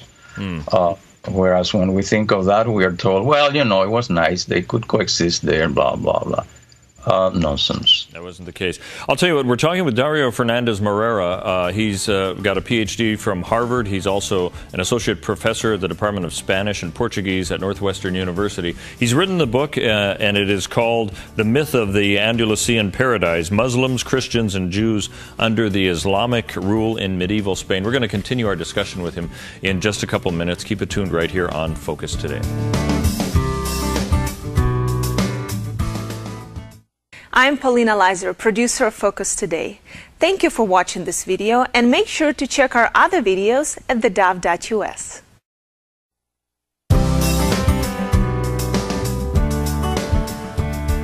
Well, welcome back to Focus Today. Our guest today is Dario Fernandez-Morera. I should say Dr. Fernandez-Morera, Associate Professor in the Department of Spanish and Portuguese at Northwestern University. And he's also got a PhD from Harvard, publishing several books, including one that we are talking about today called The Myth of the Andalusian Paradise, Muslims, Christians, and Jews Under Islamic Rule in Medieval Spain. You talked a little bit about, and we've seen this in history, of course, before, when a conquering nation comes in, there are times where the people they have conquered have to submit or they pay the consequences. And this is also in the backdrop of what we've heard as Islam being a peaceful religion, and you've kind of pointed out, at least during the medieval ages, that there were some dire consequences to some of those who would certainly oppose them. Are there tactics you're seeing now that are being used as we look at ISIS and some of the other hot spots of the world as this form of Islam is moving through, that you see reflected in what may have happened in your studies in medieval Spain? Yes, the analogies are very noticeable. For example, in the methods of conquest, the use of terror, what I call shock and awe tactics. If a population resists, they are exterminated and enslaved. And of course, those who are neither Christians nor Jews are not given the choice of submission. They simply convert or are killed, which was also the case in medieval Islam. The option that I mentioned earlier of becoming dhimmis and pay the jizya was given only in the case of Spain to Christians and Jews. In other parts of the world, in North Africa, for example, the Berber tribes who were pagan, the option they were given was to convert to Islam or die. And the Berbers resisted, but they were defeated. And most of them converted to Islam and became part of the Muslim armies that actually went on to invade Spain. The majority of the invaders initially were Berbers from North Africa, led by Arab commanders and some Arab troops. So yes, the methods of conquest of Islamic State, of the Islamic Caliphate of al-Baghdadi today, are very much the same methods used by the Islamic Caliphate of the Arabs in medieval times, and later by the Islamic Caliphate of the Turks. And they're very effective methods because they use terror. Well, yes, for sure. You know, we hear a lot about Sharia law, and some people have a hard time believing that actually it exists now. Did you find a form of Sharia law also being used in medieval times as well as what we see today? Well, Sharia law was fundamental to medieval Islam. You cannot differentiate between the law and the religion in Islam. The two are the same. In Western civilization, we distinguish between civil law and religious law. For example, the Catholic Church has something called canon law, which is how it rules itself, and it's different. That's not applied to the civilian population. In the West, we have a civil law. That distinction doesn't exist in medieval Islam. So when we talk about whether or not Sharia law was applied, well, it would depend on how conscientious a judge would be. But the civilization itself is based on Islamic law. There's no distinction between, say, politics and religion. Politics is religious-based. So these distinctions we make in the West between politics and religion make no sense in medieval Islam. Islam was permeated every aspect of an individual's life, and therefore Sharia It permeated every aspect of an individual's life, from your relation to your children, to your wife, to your neighbors, to the authorities. Everything was based on religious law, which, by the way, is not so much a Sharia, which is a general concept of law based on God's teachings, but its application itself was called fiqh. So the experts in law were the fuqaha or faqih. A faqih was an expert in the actual application of Sharia, which is fiqh. That's how law was called then. So it was undistinguishable, the way of life from religion. In our mindset, then, since we do make the distinction in the Western world, do you think this is why it's hard for people in the West to see Sharia law as being more integrated with religious law, where we do make that distinction of the two? Is this why it's hard for some people to admit that there is a violent element to Islam? Well, we're talking about two different things here. The Westerners find it very difficult to realize that we cannot talk, well, it's Sharia and religious law. None of the two are the same. Sharia is religious law, and religious law is indistinguishable from law, period. The law in medieval Islamic civilization was religious, because everything was religious. It was a way of life. It's difficult to understand that. I mean, we go to church today, a Christian goes to church and he goes about his own business. But not in the case of medieval Islam. It permeated everything, and that's what the Islamic Caliphate is doing in Iraq and Syria. Yeah. When then news reports coming out of the West, and there seems to be a void in taking consideration with what you've just mentioned. What do you think should be done more in the West to understand that situation more clearly? Do we need to be much more direct in what Islamic law is about? Do you see it somewhat sugar-coated in the media, for example, when you watch the news? Completely. Partly out of ignorance, partly out of trying to promote certain do-goody agendas, but the ignorance should be combated. And the religious texts of medieval Islam are available in English, many of them, in English, Spanish, and French, and German. Some of them are not available in English. Some of them are available in French. Some that has posed an obstacle to the understanding of it, but there is also an intentional effort to gloss over the actual facts of medieval Islamic law and how that actually correlates with the way the Islamic Caliphate in Iraq and Syria is acting. Those people there are very knowledgeable about medieval Islamic law. I mean, some experts on Islam say no, they don't know what they're talking about.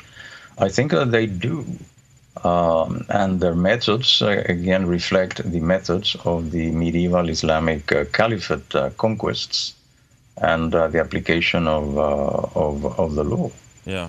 Well, in about the minute that we have left then, so what you're seeing is there seems to be a parsing out, kind of a separating of one kind of Islam with another, and you're saying actually there's only one Islam and it is tied in with Sharia law and it must be considered that way, correct?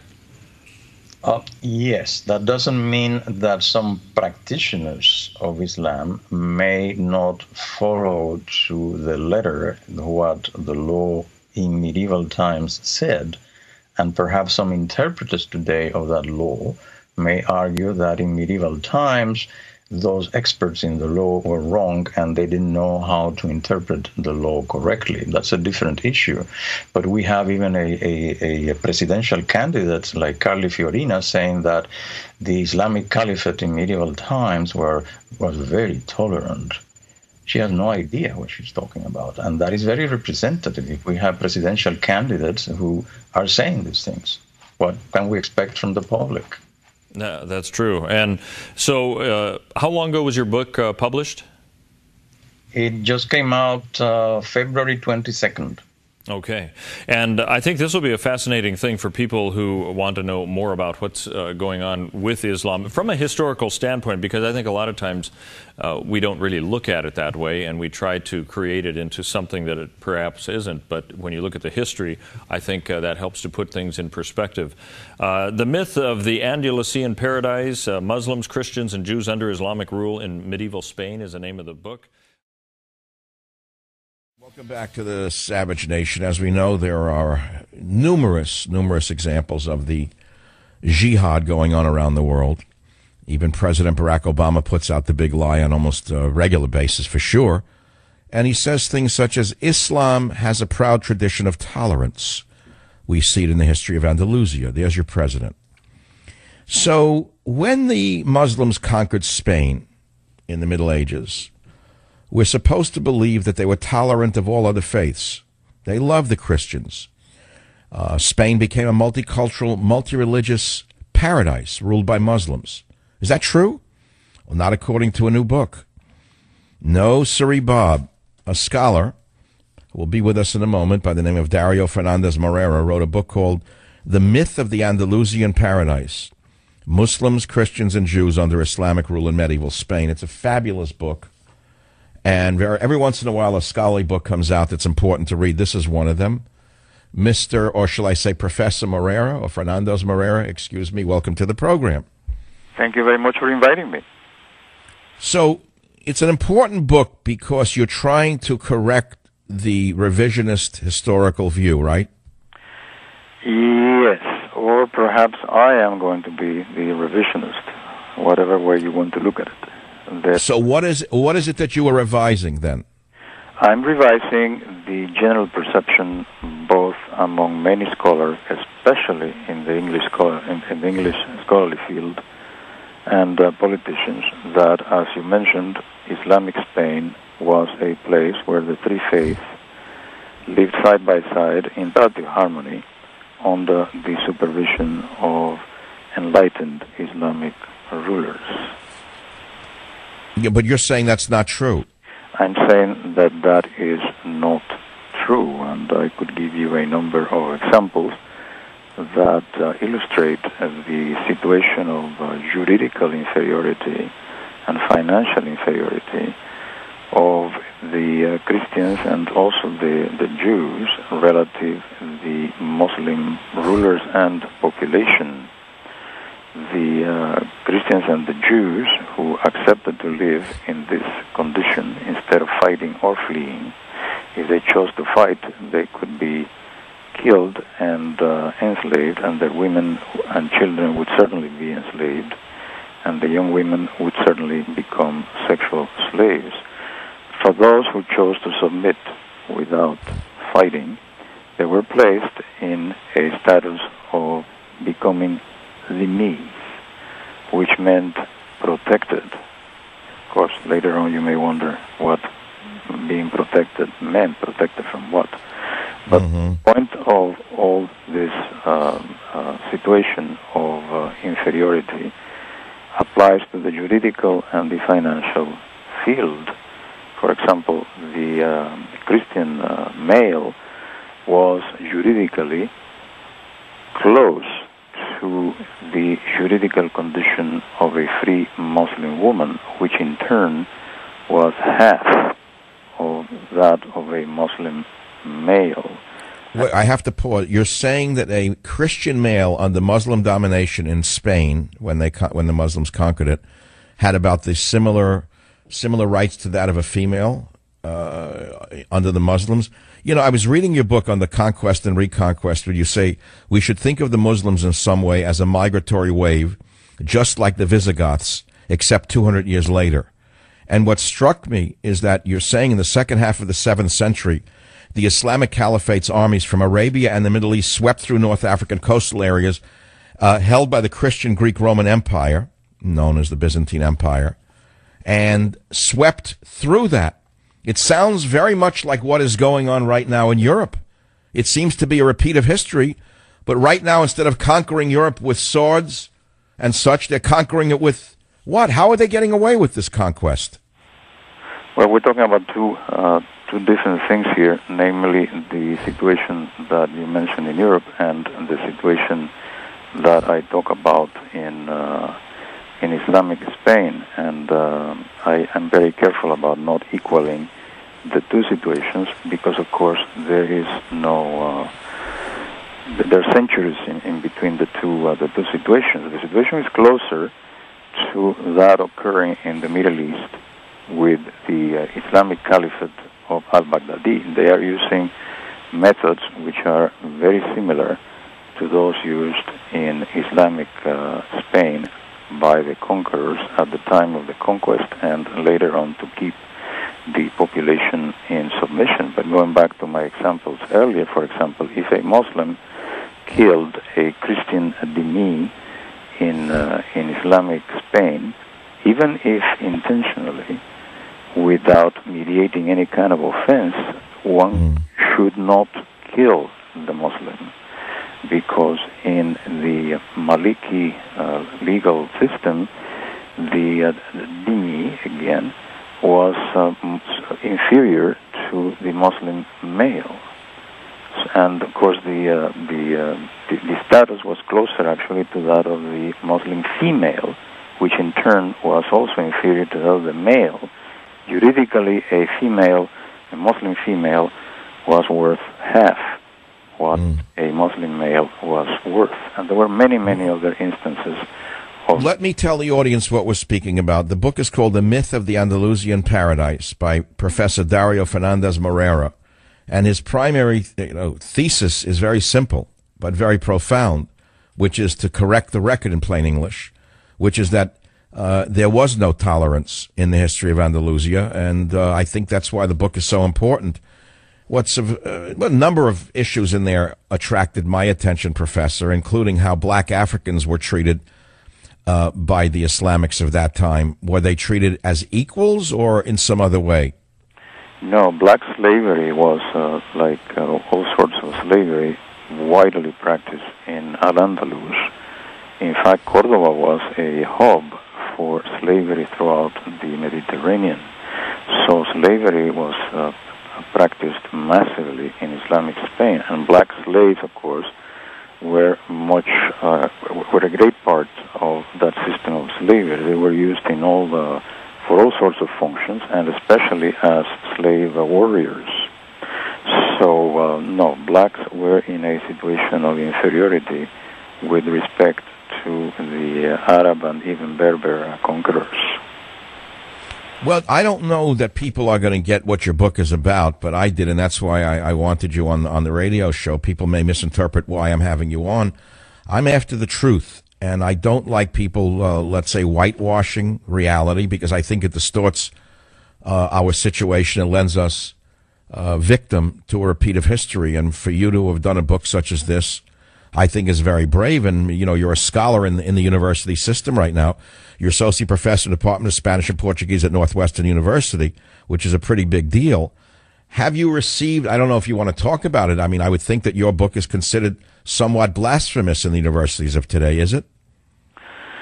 Well, that's certainly a good assessment of what the nature of the book is. I have not had many reviews by professors yet. I've had a few. I have one in the New Rambler, which is rather favorable. So far, so good. But like you said, I have no illusions as to the reaction of my academic. Look, Professor, I can tell you, I think the book is so important. That's why, although it's somewhat academic, it's very important for the intelligent reader. Chapters such as The Truth About the Jewish Community's Golden Age has exploded, because many Jewish liberals in America think that they lived in peace and harmony under Muslims. In Spain, it's a total fantasy. There was no idyllic life in Spain under Muslims. And I think that those who, as Santayana wrote, those who do not know the history are condemned to repeat it. And I'm sure you know more about that than I do, since he wrote it probably in Spanish. Am I correct? The what? What did when Santayana wrote, "Those who do not know the history are condemned to repeat it," was that not originally written in Spanish? Well, that was written by a philosopher who was born in Spain, although he wrote mostly in English. He did. He did.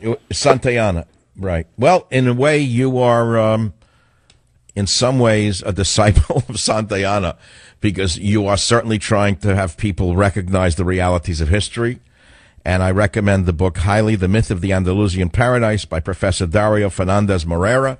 And Professor, I wish you great success in your writings. I know how many years this must have taken you. Thank you so much for being with us on The Savage Nation. Available in Amazon, and right now it's a bestseller in the category of Jewish history, actually. Isn't that amazing? That's beautiful. Thank you very much for being with us.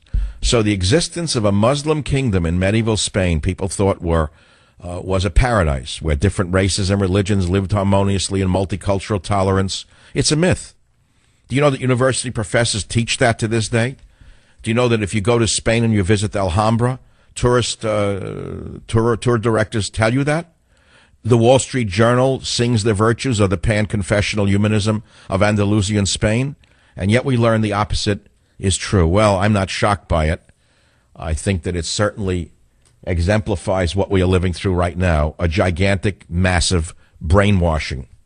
English professor, as I read to you his credentials at Northwestern University, has written this book, The Myth of the Andalusian Paradise, that it's a myth. So let's begin with it. We now know that it's widely stated, and that it was, for example, a golden age for Jews, right? Isn't that one of the things that's argued? Right. So you even have a chapter, The Truth About the Jewish Community's Golden Age. Why don't we begin with that? What is the truth? And before you go on, that opening you used about that person who lost his memory is excellent, because to a large extent we are our memories. That's what we are. What else are we? Mm-hmm. Yep. Anyway. No, thank you for noting that, because that's my argument for the necessity of knowing history. It builds our personality. Largely our personality is made up of our memories. What's the first thing people save after lives if their house is burning down? Photos. Mm-hmm. Because they want memories. Yeah. Okay, so it is, for example, said to be this golden age of Jews. What is the argument, and what is your rebuttal? Well, the argument is that the Jewish community flourished under Islamic domination. And there is a truth to that, but it's not the whole truth. The Jewish community flourished in comparison to the way they were before the Islamic invasion, when there were all sorts of laws against the Jewish community. They were basically very restricted, oppressed, at some points you could say even persecuted, but certainly very restricted. They wanted the authorities wanted them to integrate and renounce Judaism. These were Christian authorities. There was Christian authorities. So when the Muslims came, the situation of the Jewish community improved. But why did it improve? It did not improve because the arriving Muslims were more tolerant than the Christians. In fact, you could argue they were less, but that's a different argument. The situation improved because the conquerors used the Jewish community as a counterbalance to the conquered Christian community. And this is not something that was invented by Muslims. Conquerors all throughout the ages have used a minority which has been oppressed in alliance with the conquerors against the previously dominant culture and people. I mean, it has been, and I give several examples in the book. So this is nothing that is just about Jews or Muslims and Christians in Islamic Spain. It's just a fact of conquest if the conquerors are smart. So that's one thing. They were certainly given a better situation than they were before for political reasons. Eventually that ended, and the Jewish community suffered several persecutions throughout the history of Islamic Spain. And of course, even under the best conditions, they were always at the mercy of the ruler, du jour, who could make any decision against them if that was required. So their situation was always very precarious, and it depended on the goodwill of the ruler and on the skill of the Jewish leaders of the community, who at some points, given some weaknesses within the Islamic state, were able to achieve positions of administrative power. All right, hold it there for a moment if you would. I'm speaking to Professor Dario Fernandez-Morera, Associate Professor, Department of Spanish and Portuguese at Northwestern. Was the Islamic domination of Spain tolerant? The book is The Myth of the Andalusian Paradise. Hi, everybody. Dennis Prager here on this History Hour, a book of extraordinary significance by a major historian, Dario Fernandez-Morera. He is a professor at the Department of Spanish and Portuguese in Northwestern. His degrees are from Stanford, U of P, and Harvard, so he's a major historian. I want to explain here, before I get back to the professor, I want to explain why I think this is so important, both again and to make another point. I am crazed on the issue of truth, and I am crazed on the issue of lies and non-truth. And that's the reason for this. Not many. Some will say, oh, there is an anti-Islam agenda here, but there's no more anti-Islamic than acknowledging how badly Christianity treated minorities is anti-Christian. The question is, the problem is, nobody today argues that Christianity was tolerant in the early medieval ages. So there's no myth to counteract. But in the case of Islam, we are drenched in the lie of Islamic tolerance, which didn't exist. That's why this book is so important. And the book is up at DennisPrager.com. The book is The Myth of the Andalusian Paradise. Andalusia was the area of Spain that the Muslims ruled. The subtitle is Muslims, Christians, and Jews under Islamic rule in medieval Spain. That's why the book is so important. It wouldn't have to be written if there were no myth. But we have such myths with regard to Muslim history. And that's the issue. So we began with, and you gave a very powerful answer. I was curious. I didn't know. I'm not up to that chapter yet. I'm reading every word of your book, but I'm not up to that yet. Yeah. And that's a later chapter on the treatment of the Jews, because the Jews, it said, had a golden age. But you explain why. Right. That's because they used the Jews against the Christians. So now let's talk about the Christians under the rule of the Muslims in Spain.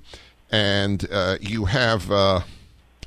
what is your statement about? From dhimmis to extinction. Many of my listeners know what a dhimmi is, but not everybody does, so explain that. A dhimmi is the legal term in Islamic law to refer to those who are under, quote, protection, unquote, from Islam. And that was a status granted only to Christians and Jews, sometimes to Zoroastrians, but not always, only to Christians and Jews if they submitted to Islam without a fight and then accepted their position of subordination and paid a tax for the so-called protection, which already would indicate it was a protection racket, extortion. You pay for protection or else. And it was a very good source of income for the Islamic authorities. This tax was called the jizya, and both the Jewish community and the Christian community paid that. So it was an extortion system. That was part of the truth of the Jewish Golden Age as well.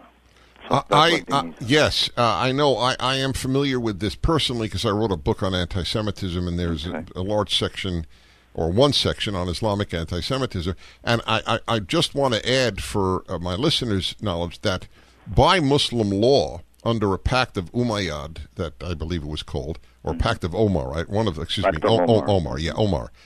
You not only had to pay it if you were Christian or Jew, but you had to be humiliated when you paid it. Yeah, that was part of the concept of the dima, the whole system of the dima and of the jizya. It was a system of extortion, but explicitly it intended to humiliate those who paid it. And of course, that's something that is not normally understood. They were protected, because that is the word that is being used to translate the Dima system. Well, it was protected, and the Dhimis were protected people. Sure, like gangsters protect a restaurant owner when they extort the restaurant owner. So, yeah, that was the situation. Right. Now, what happened to the Christians under Muslim rule? Well, the Christians under Muslim rule, when the Muslims arrived, they either submitted to Islam, or they fought, or they fled. Those who fled to the north, and the northwest part of Spain was never conquered. Those who submitted became dhimis under the conditions we have just mentioned, which include a number of other restrictions, very important ones. No displays of religion publicly. You had to worship within your church.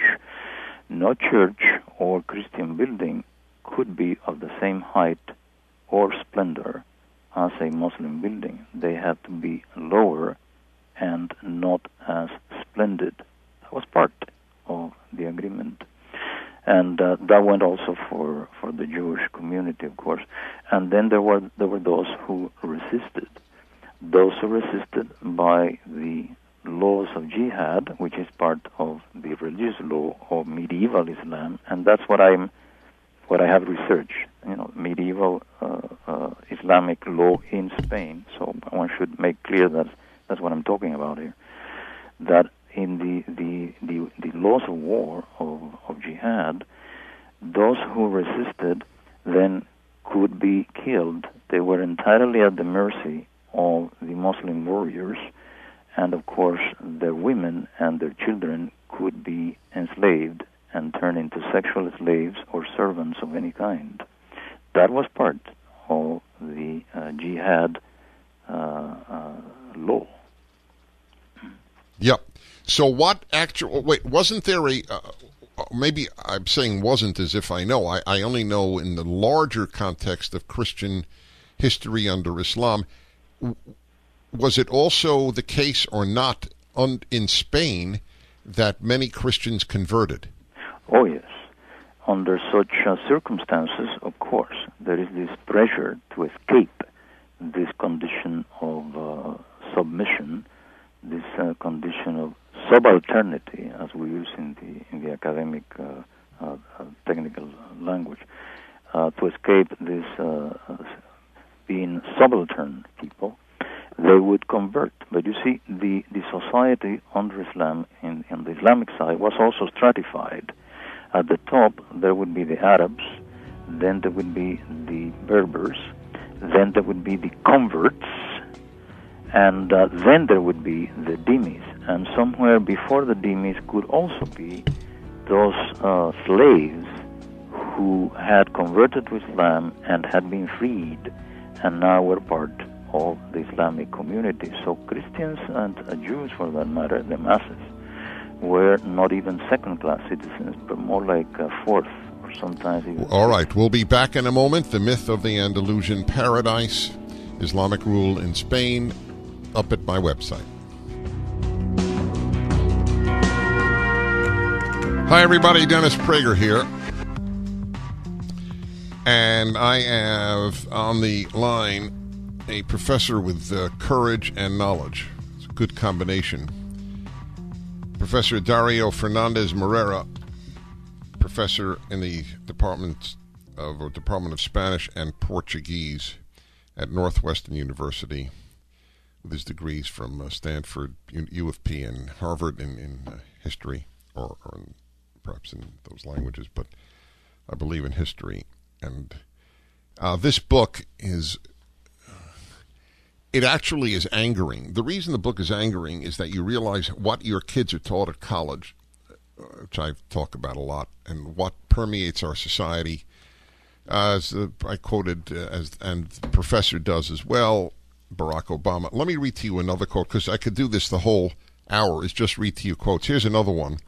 This is from the Oxford Encyclopedia of the Modern Islamic World, okay?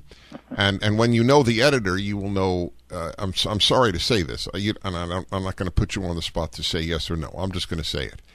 The leader of the lying about Islam is Professor Esposito at Georgetown University, and he is the Oxford University editor of the Oxford Encyclopedia of the Modern Islamic World. We are bathing in lies. Listen to this. On the intellectual level, Islam played an important role in the development of Western European civilization by passing on both the philosophy of Aristotle and its own scientific, technological, and philosophical tradition. Religious tolerance remained a part of Islamic law, although its applications varied with social, political, and economic circumstances. Religious tolerance. So first of all, what does that even mean? Remained a part of Islamic law. We know it wasn't a part of Islamic practice. What does he even mean, part of Islamic law? Are you asking me? Yes. I have no idea. Okay, fine. That answers that. I don't either. That's why I asked you. Yeah, no, I don't know what he's talking about, which is not surprising because Islamic studies have been compromised in Western universities because of a number of reasons, and one of them is economic. Islamic nations have donated huge amounts of money to Islamic studies programs in Western universities. So that already compromises the Western Islamic studies departments are dhimmi. I suppose they pay a jizya. They pay a jizya. Yeah, they are subordinate. Yes. Exactly. By the way, we were talking about the Christian chapter Yes. and the expulsion, and you mentioned, of course, the conversions, which contributed to the gradual extinction of the Christians from the Muslim part of Spain. But there were also the flight to the north to escape the condition of dhimmitude. There were also the expulsions. Several times, masses of Christians from various cities were expelled to North Africa by the Muslim rulers. And there is also something related to demographics. You see, part of the Islamic medieval law in medieval Spain was that a Muslim man could marry and have children, of course, with a Christian woman. However, a Christian man could not marry or even have sex with a free Muslim woman under penalty of death. Yeah, a Christian man couldn't. No, exactly. Right. So you see, that is already impacting the demographics, because the Muslims could take the Christian wives and have many children with. Welcome once again to another edition of Good Books Radio. I'm your host this week, Dr. John Cook, and with me today is Dr. Dario Fernandez-Morera.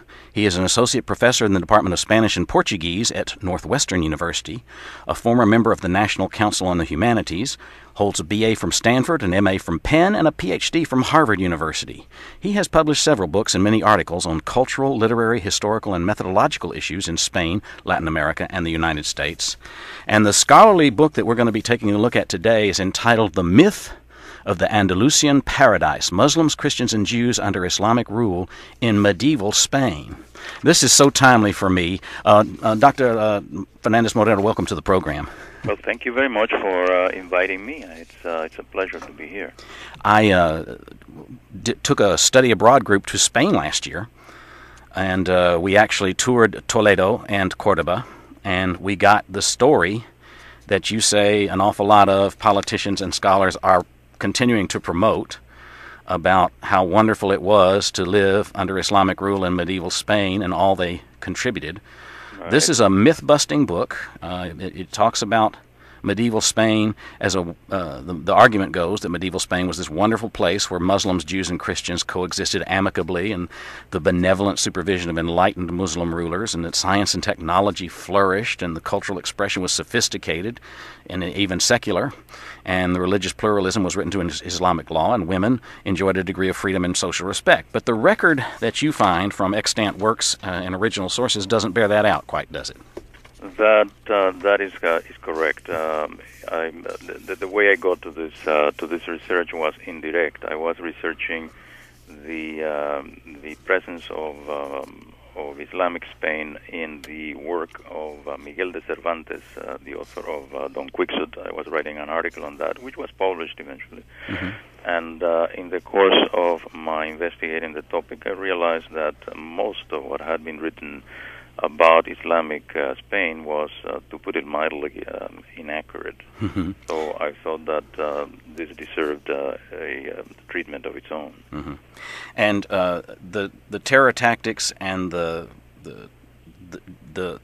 way they went about maintaining control, I want to delve into in some detail. Now, I had to Google an awful lot of stuff because I was unfamiliar with most Islamic terms. I suppose by now the NSA is tracking my computer, but as I understand it, the group that, as some scholars put it, migrated into Spain, actually invaded and conquered a part of Spain, were Sunnis, and they followed a strict form of Sharia law interpreted by the Maliki legal documents? Yes, that is what the texts indicate.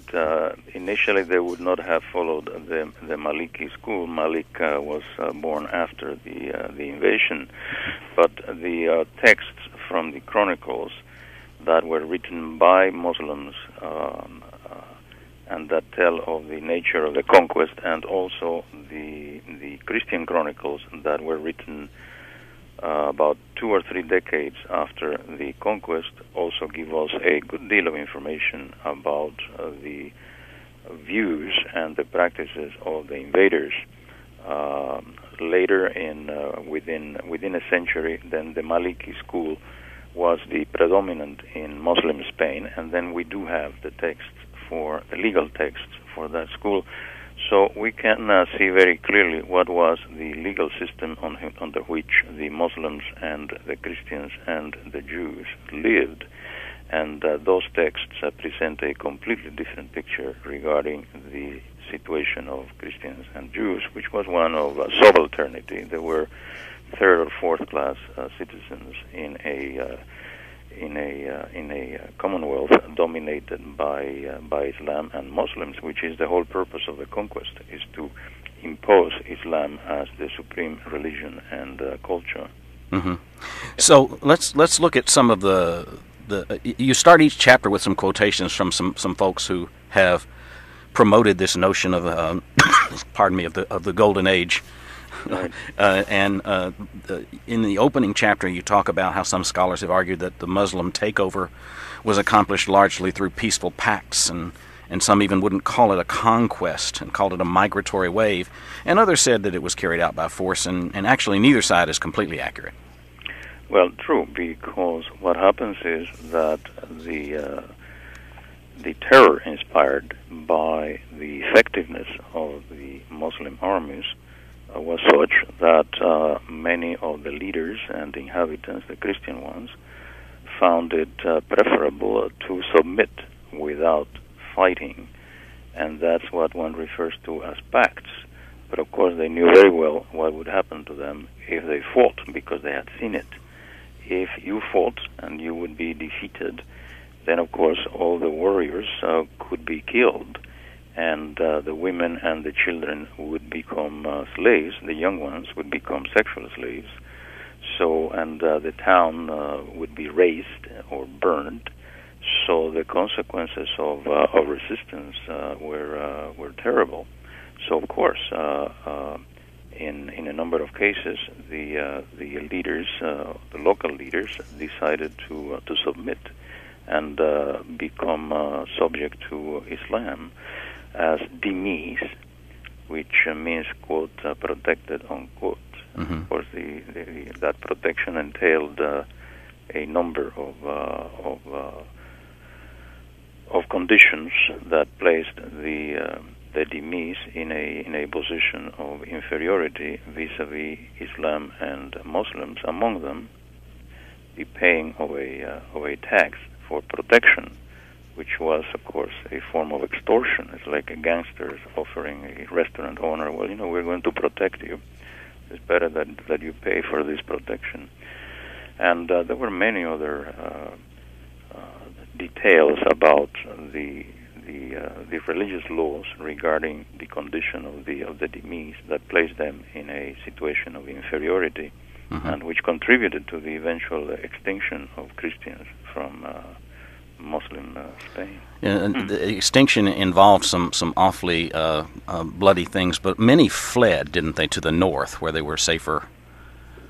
Well, the extinction is not they were killed. That's a misconception. What happens is a number of factors contribute to the gradual disappearance of the Christians from Islamic Spain.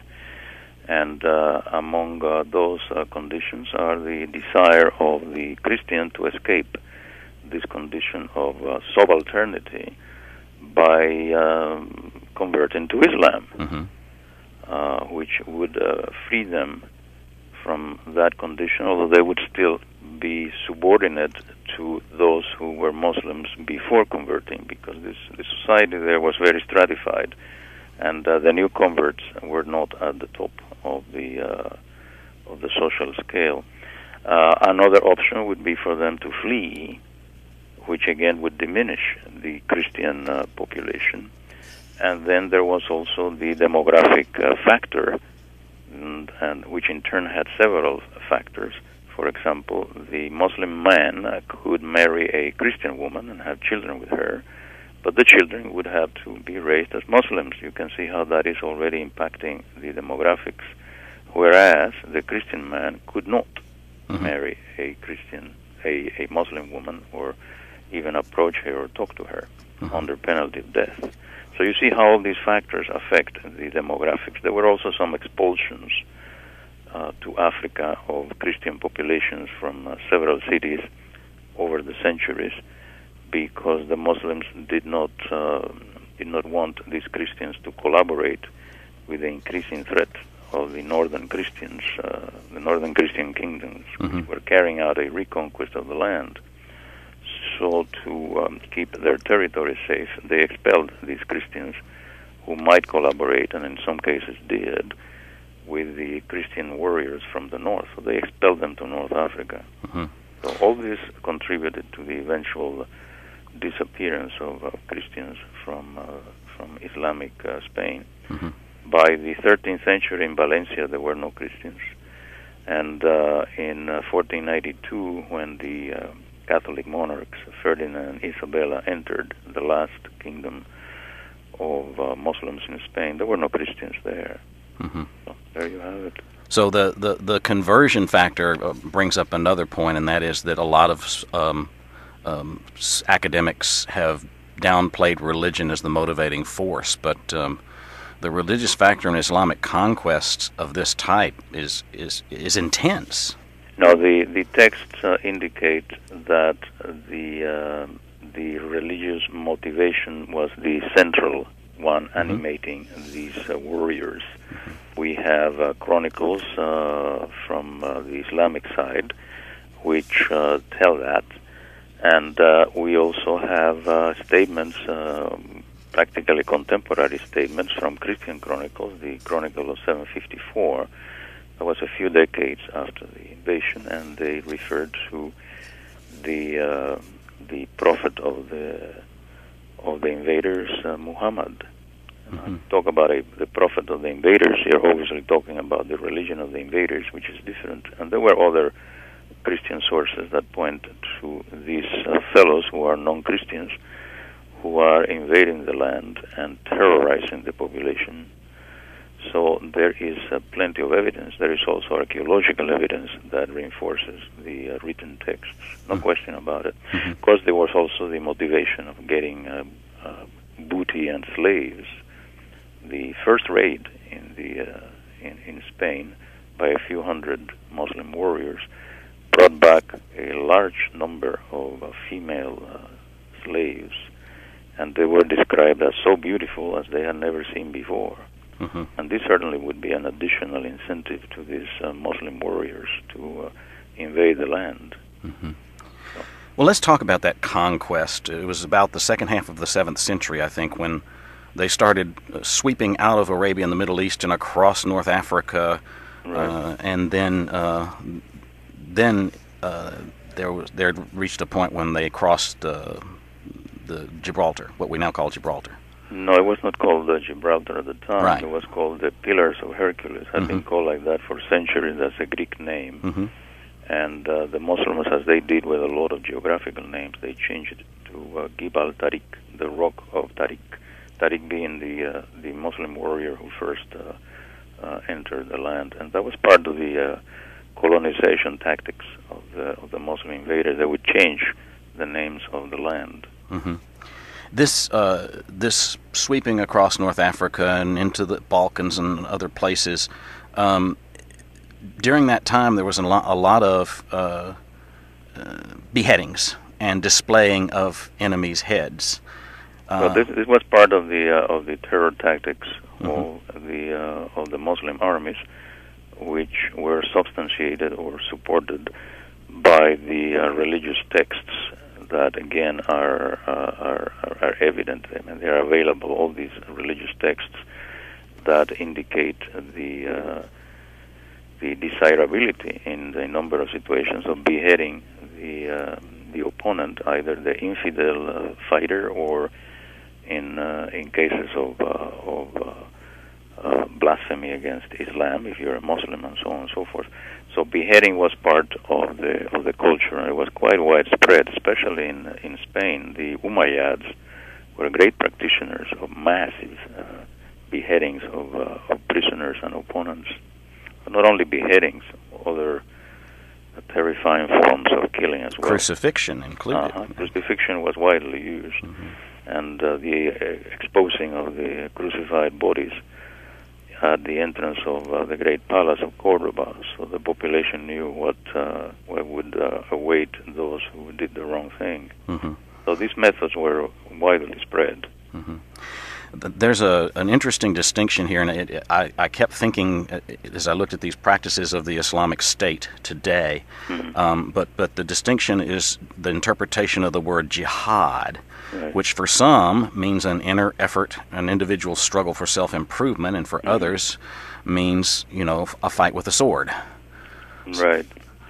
Well, the scholars who claim that it means principally self-improvement and so forth may be right. I mean, they may know better than the scholars of medieval times when they interpret the text. You know what I'm saying? Mm-hmm. Scholars today may perhaps be more learned and more intelligent than those Muslim scholars of medieval times who interpreted the religious text as saying that jihad was war against the infidel. But that doesn't matter if those early interpreters were wrong. The fact of the matter is that the result of their interpretations was the Islamic conquest and the use of the methods that we have been talking about here. So it's irrelevant what the right interpretation is. Of course, if one goes to the ahadith and so forth, you find that indeed the ahadith there talk about jihad as an armed struggle against the infidels. That's what the texts of the Maliki school tell us. Mm-hmm. I'm not an expert in the Quran, but I believe that also in Surah 5 and Surah 9 you find jihad described principally in those terms. But that's another story. I mean, my interest is not the Quran. Mm-hmm. It's what actually happened in Islamic Spain. Yeah. So this interpretation of the jihad being service to God and that it was obligatory for Muslim men to participate in that was part of life in this era. Oh yeah. It was part of the everyday life of the Muslims in Muslim Spain, and as Ibn Khaldun said, it's the obligation of the caliph to carry out jihad at least once a year in order to make the infidels submit. Now, that doesn't mean that they have to convert in the case of Jews and Christians. That's a misunderstanding. They had to submit, and that submission entailed a number of things that some of which I have mentioned earlier, but that was the whole purpose of the conquest, to make the conquered submit to Islam. And the Christians and the Jews were given the choice of conversion or becoming dhimmis or die. Mm-hmm. If you were not a Jewish or Christian, you were a pagan, then the choice would be different. The choice would be convert or die. There was no option of becoming subject to Islam and pay an extortion tax, which was called the jizya. One of the distinctions you make between this study that you've done and what some of the early writers, Christian chronicles narrating the conquest, refer to the Saracens, or the Arabs, rather than Muslims, right. And that has an effect on the perception of everything that takes place. Yes, because some scholars have said, look, the Christians in Spain at the time of the conquest did not refer to them as Muslims. They referred to them as Saracens or Arabs. Therefore, they could not have had in mind that they were fighting a different religion. And that's nonsense, because indeed the Chronica Mozarabica of 754 refers to the Prophet Muhammad as their prophet. Now, if you're talking about a prophet, you're of course talking about a religion, don't you? Mm-hmm. And there are other texts. There is a hymn, a Visigoth hymn, from about 2 decades after the conquest, which talks about these non-Christians who have invaded the land and terrified us and burned the churches and made Christians flee. And there is also archaeological evidence of coins from North Africa preceding the conquest, in which you see the name of Allah as sponsoring the jihad against the infidels. So all sorts of evidence indicates that the religion was the motivating force behind the conquest. And besides, in the Middle East, the Greek chronicles that were written in the 7th and 8th century, polemics against Islam, they referred to the Muslims also as Saracens. But you see, what it meant then was what we call today Muslims. Mm-hmm. Today we don't use the word Saracen. The meaning was the same. There was these people who were animated by a different religion. One of the other things you point out that I found interesting is that the Visigoths really got a bad rap. They were referred to as barbaric, and in fact, they had some of the Golden Age knowledge that the Arabs are given credit for in their version of medieval Spain, and they had a code of law that was like way ahead of its time in terms of limiting the power of government, long before the Magna Carta was ever created. That is true. The level of culture of Visigoth Spain was much higher than that of the Muslim invaders. Most of the invaders were Berber warriors from North Africa, led by some Arabs, who in turn had a much lower level of culture in the 7th century than Visigoth Spain had. The level of culture of the Arabs did not begin to increase until after they got in touch, by trying to conquer them, with the Persians, the Zoroastrian Persians. That's Persia is, of course, the ancient name of today's Iran. Iran, once upon a time, was not Muslim. It was Zoroastrian. Zoroastrian has disappeared. Islam wiped it out. And also with the conquest, the contact of the Islamic conquerors with the Christian Greek Roman Empire, the so-called Byzantine Empire, which was the empire that dominated the entire Middle East and North Africa, and of course what is today the Anatolian Peninsula and Greece. Mm-hmm. All that was Christian land for many, many centuries after the fall of the Latin Roman Empire. That's the territory that the Muslims coming out of Arabia conquered. Mm-hmm. One of the teachings of Islam is the importance of destroying the idolaters, and of course they saw the Jews and Christians as idolaters, particularly all the Christian symbols, the crosses, the statues, and so forth, and basically they just destroyed all of that. Yes, the the part of the methods, and they were partly religiously dictated, and also practically dictated. Religiously dictated, why? Because you have to destroy idols, and statues and paintings were considered idols by the religion. But it was also a practical way of erasing memories of the past that might compete with the grandeur or supposed grandeur of the Islamic present. So that was done on a regular basis.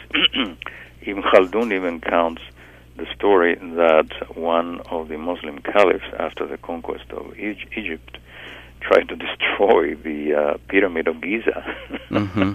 Mm-hmm. That was, of course, beyond their power to do, but they even tried to do that, again to erase something that was associated with paganism, and B, something that showed the tremendous capacity or capabilities of a culture prior to the Islamic invasion. So there was this doubly motivated impulse to erase the traces of greatness of the pre-Islamic past.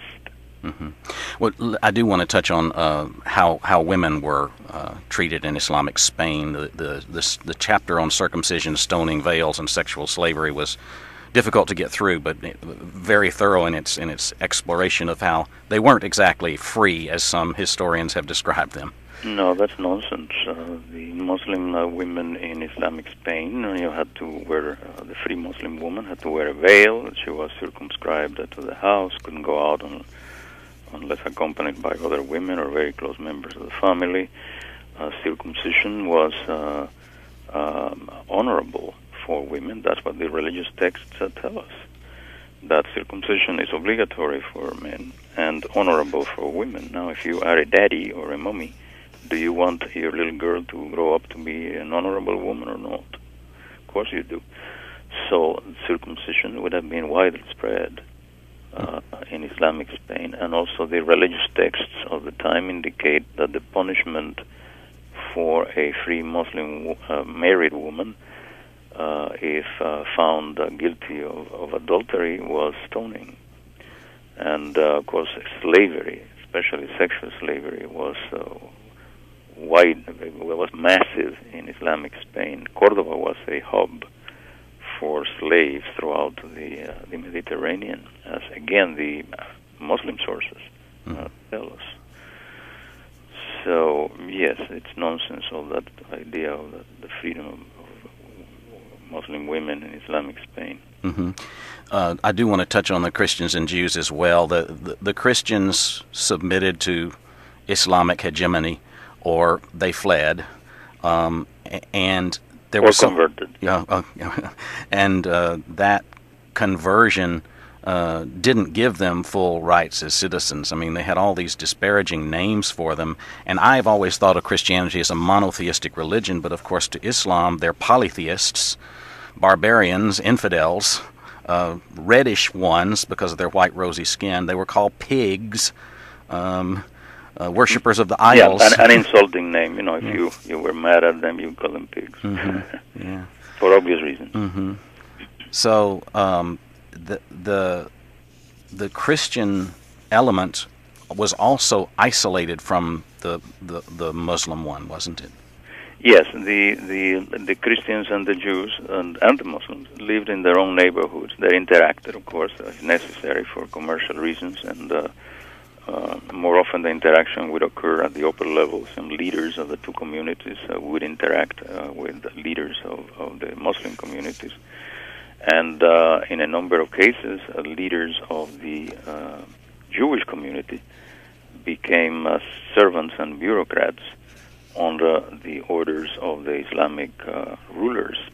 Why? Because the Islamic rulers found it advantageous to use the Jewish population as a counterbalance to the Christian population, and B, because they could use Jewish, very capable Jewish functionaries as bureaucrats and servants who would be loyal to the ruler, and who would be in that regard more trustworthy than other Muslims who might try to conspire against the ruler to achieve power themselves.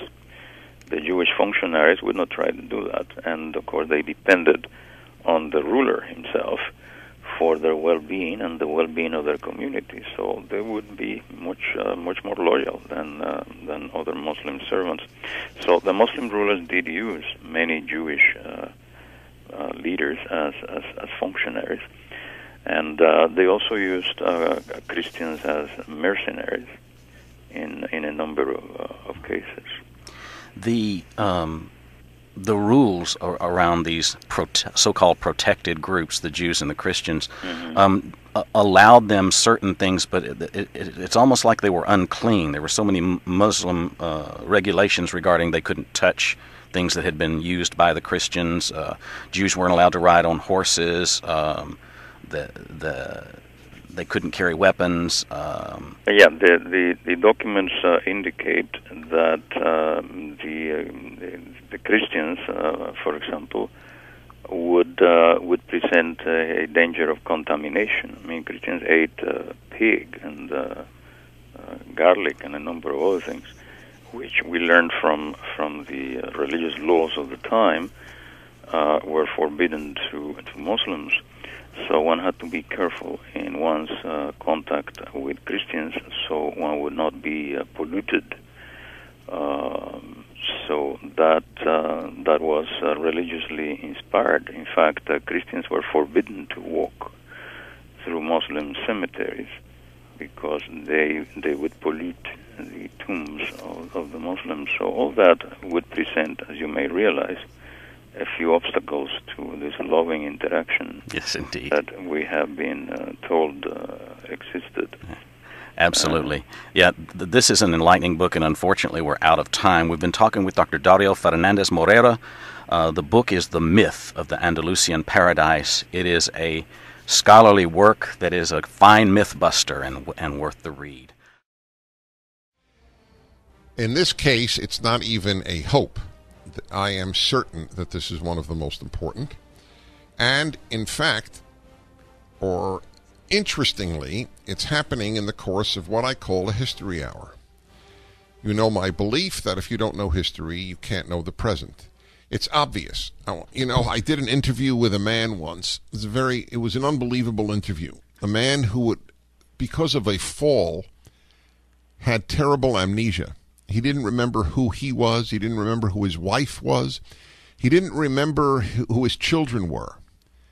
So he stopped, in effect, being who he is. We as a civilization are no longer going to be a civilization if we forget who we are.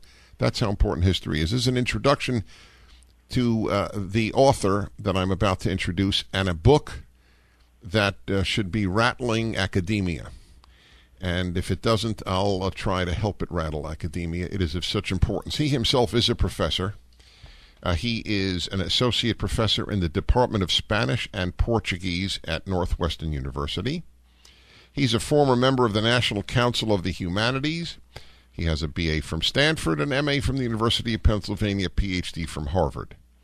So he certainly has quite distinguished academic credentials. His name is Dario Fernandez-Morera.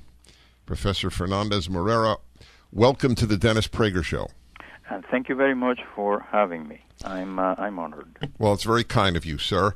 The book, the reason for this, the absolute the incredible significance of the book, which most of you will not know from the title. I will explain. Actually, the subtitle will explain it. The Myth of the Andalusian Paradise.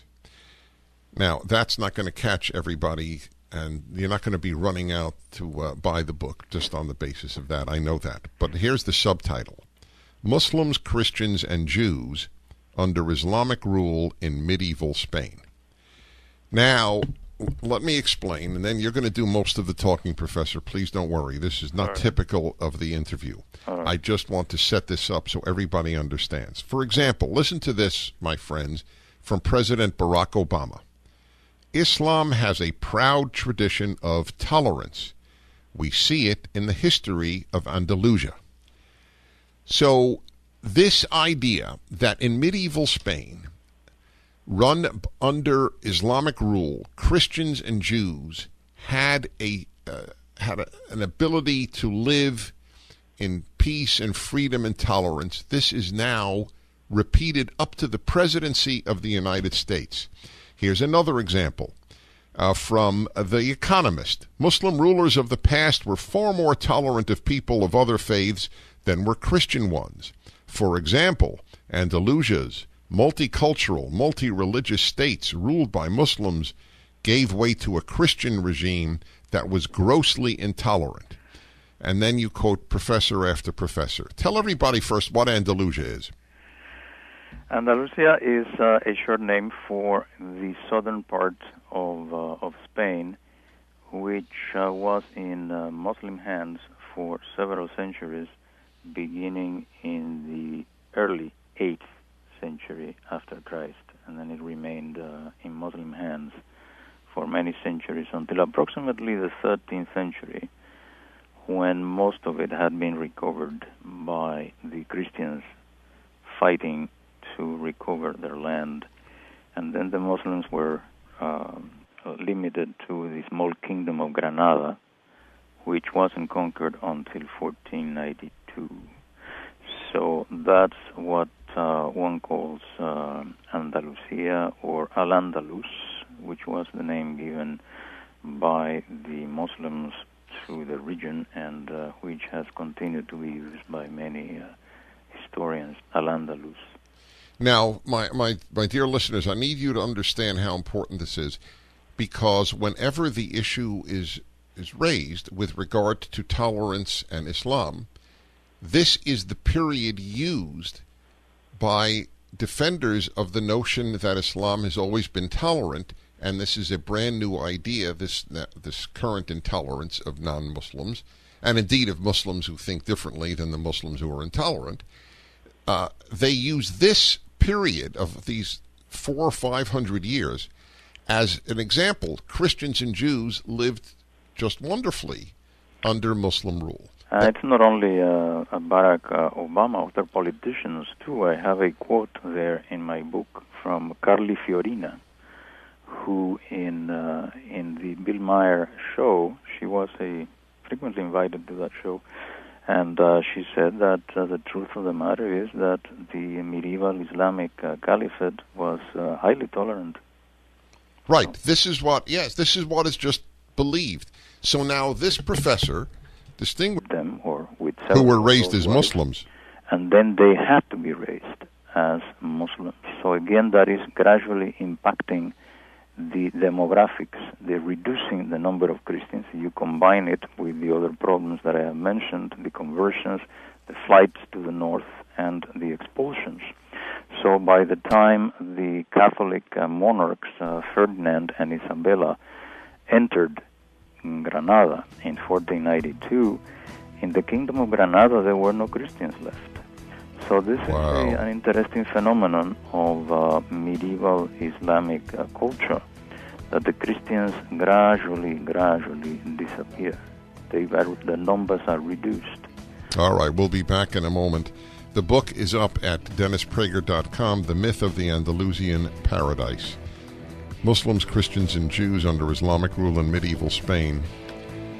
It's page after page, and you just you can't believe what you're reading.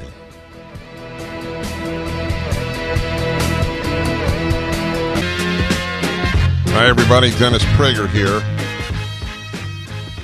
This extremely important History Hour is about the distortion that pervades Western culture today,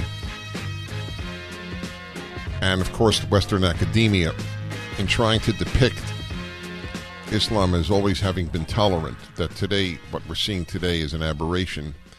And the biggest example used is the treatment of Christians and Jews in medieval Spain. And here is a book by a major professor at the Northwestern University, Dario Fernandez-Morera, and it's correctly titled The Myth of the Andalusian Paradise. Andalusia is the part of southern Spain that was run by the Muslims. And each chapter has another example of what your kids are being taught and what the West believes and what the President of the United States said. Even Islam has a proud tradition of tolerance. We see it in the history of Andalusia. That's from the President of the United States. Here's a quote on women, how women were treated in Islamic Spain. This is from John Jackson, a professor of Africana Studies at Rutgers University. In Christian Europe, 99% of the people were illiterate, and even kings could neither read nor write. Meanwhile, in Islamic Spain, you had Moorish women who were doctors and lawyers and professors. Well, okay, why are you laughing? Because that's untrue. Let's put it mildly. What was true? The truth is that the free Muslim woman in al-Andalus was very restricted in her activities. Those women had to wear veils, they had to cover their bodies entirely, they had to remain in their houses most of the time, they could go out only accompanied by other women, and there were no schools or universities that would accept women. The schools were all madrasas, where the men studied religious law, and that was only for men, so all that is nonsense.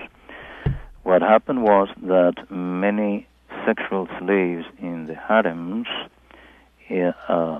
learned all sorts of skills to appear more attractive to the rulers. So they would learn poetry, they would learn how to sing, perhaps they would read the sacred scriptures so they could show off their knowledge. So it was the sexual slaves, if anyone, who could show off some kind of knowledge, but the actual Muslim free woman could not do that. All right, but wait, so you mentioned harem. I always thought of the harem as part of the Ottoman Empire. So there were harems in Islamic Spain as well? Well, of course. That is part of the religious law. You can have up to 4 wives and as many sexual slaves, or as they are euphemistically called, concubines, as you can keep. Now, if you, Dennis, you are a caliph in medieval Spain, you can certainly keep a lot of sexual slaves, can't you? So you will have your 4 wives in your harem, so that they be protected from other men. But you could also have all these hundreds or even thousands of sexual slaves. And were these were Muslim women? Most of them were not. They were women either captured in war from the enemy, which in Spain would be the Christians, or bought in the slave markets. So this would not be Muslim women. The Muslim women would be the wives, although sometimes the wives would be also Christian women. Right, I get it then. And in my book I point out the various prices for women at the marketplace. Black women had a certain price, white women had another price which was higher, and the slave owners would try to change the appearance of the women to make them appear more blonde. For example, if they were white but not quite blonde, they would bathe them in baths to make them appear, quote, golden. So this was a huge part of the life of al-Andalus, was the system of slavery. Now, in your chapter on women in Islamic Spain, we're talking about Muslim women. Correct. Right. I make reference eventually also to slave women who would not be... Right. No, I understand. I know you do, but I want it to be clear to my listeners. And you subtitle it Female Circumcision, stoning, veils, and sexual slavery. So we spoke about the sexual slavery. Yeah, let's talk about the circumcision. Yes. The medieval Islamic law used in Islamic Spain indicated that circumcision was obligatory for men and, quote, honorable, unquote, for women, which would indicate that most free women in al-Andalus would have been circumcised, because if you are a father, do you want a little girl to grow up to be honorable or not? Right. By the way, forgive me, I just want to make clear to listeners that we're not talking about anything analogous to male circumcision. The male loses his foreskin. In my opinion, big deal. But with female, we should really use female genital mutation. Is that fair? Well, it depends on the type what did of I surgery say? that is mutilation. That is used. Female genital mutilation. I'm sorry, go on. Yes, it depends on the type of surgery that is used. Some cutting would be more extensive than other cutting, but of course there would be cutting, and that was part of the law in medieval Islamic Spain. You don't find this mention at all. Of course not. We're told, on the contrary, that it's just the practice of a handful of people in sub-Saharan Africa today. No. This was part of the law, of the religious yes. law. I mean, the documents are very clear on this, and not just one document or two, but all sorts of documents indicate this to be the case, and this continued all the way all right. to the... Hold on one moment. I want to hear that, obviously. The book is up at DennisPrager.com, The Myth of the Andalusian Paradise.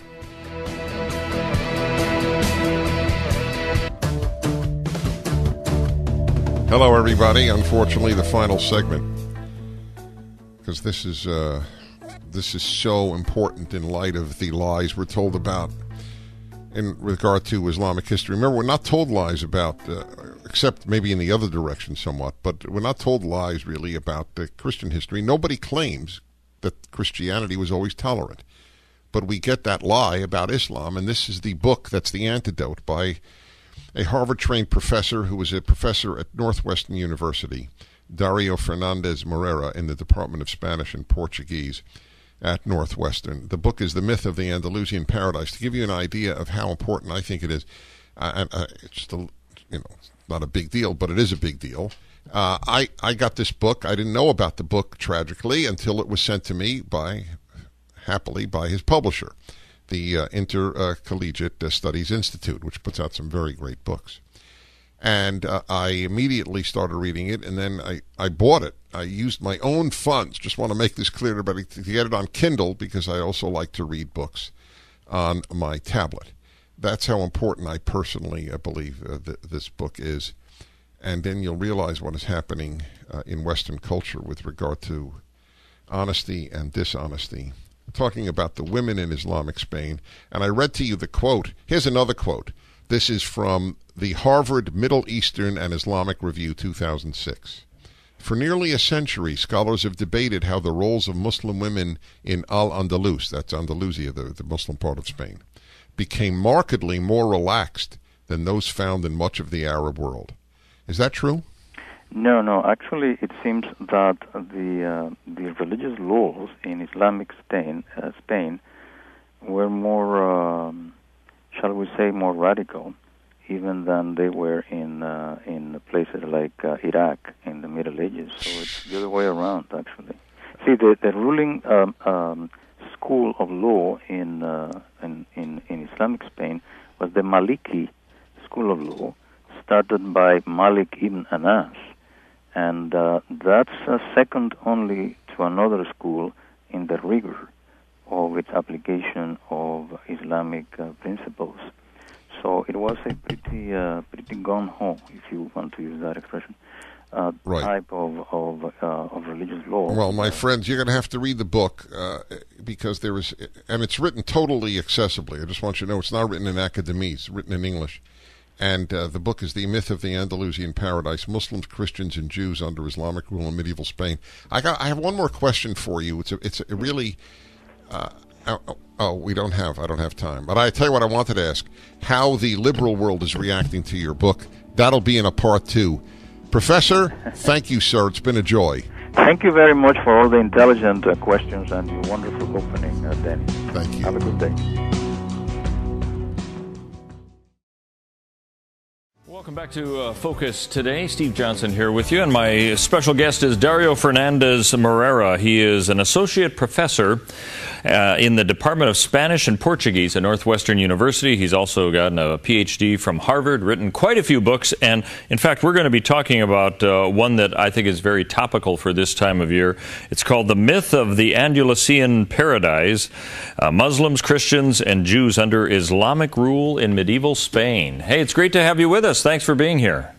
Hey, thank you for having me. Let me ask you, what was your reason for delving into this particular topic?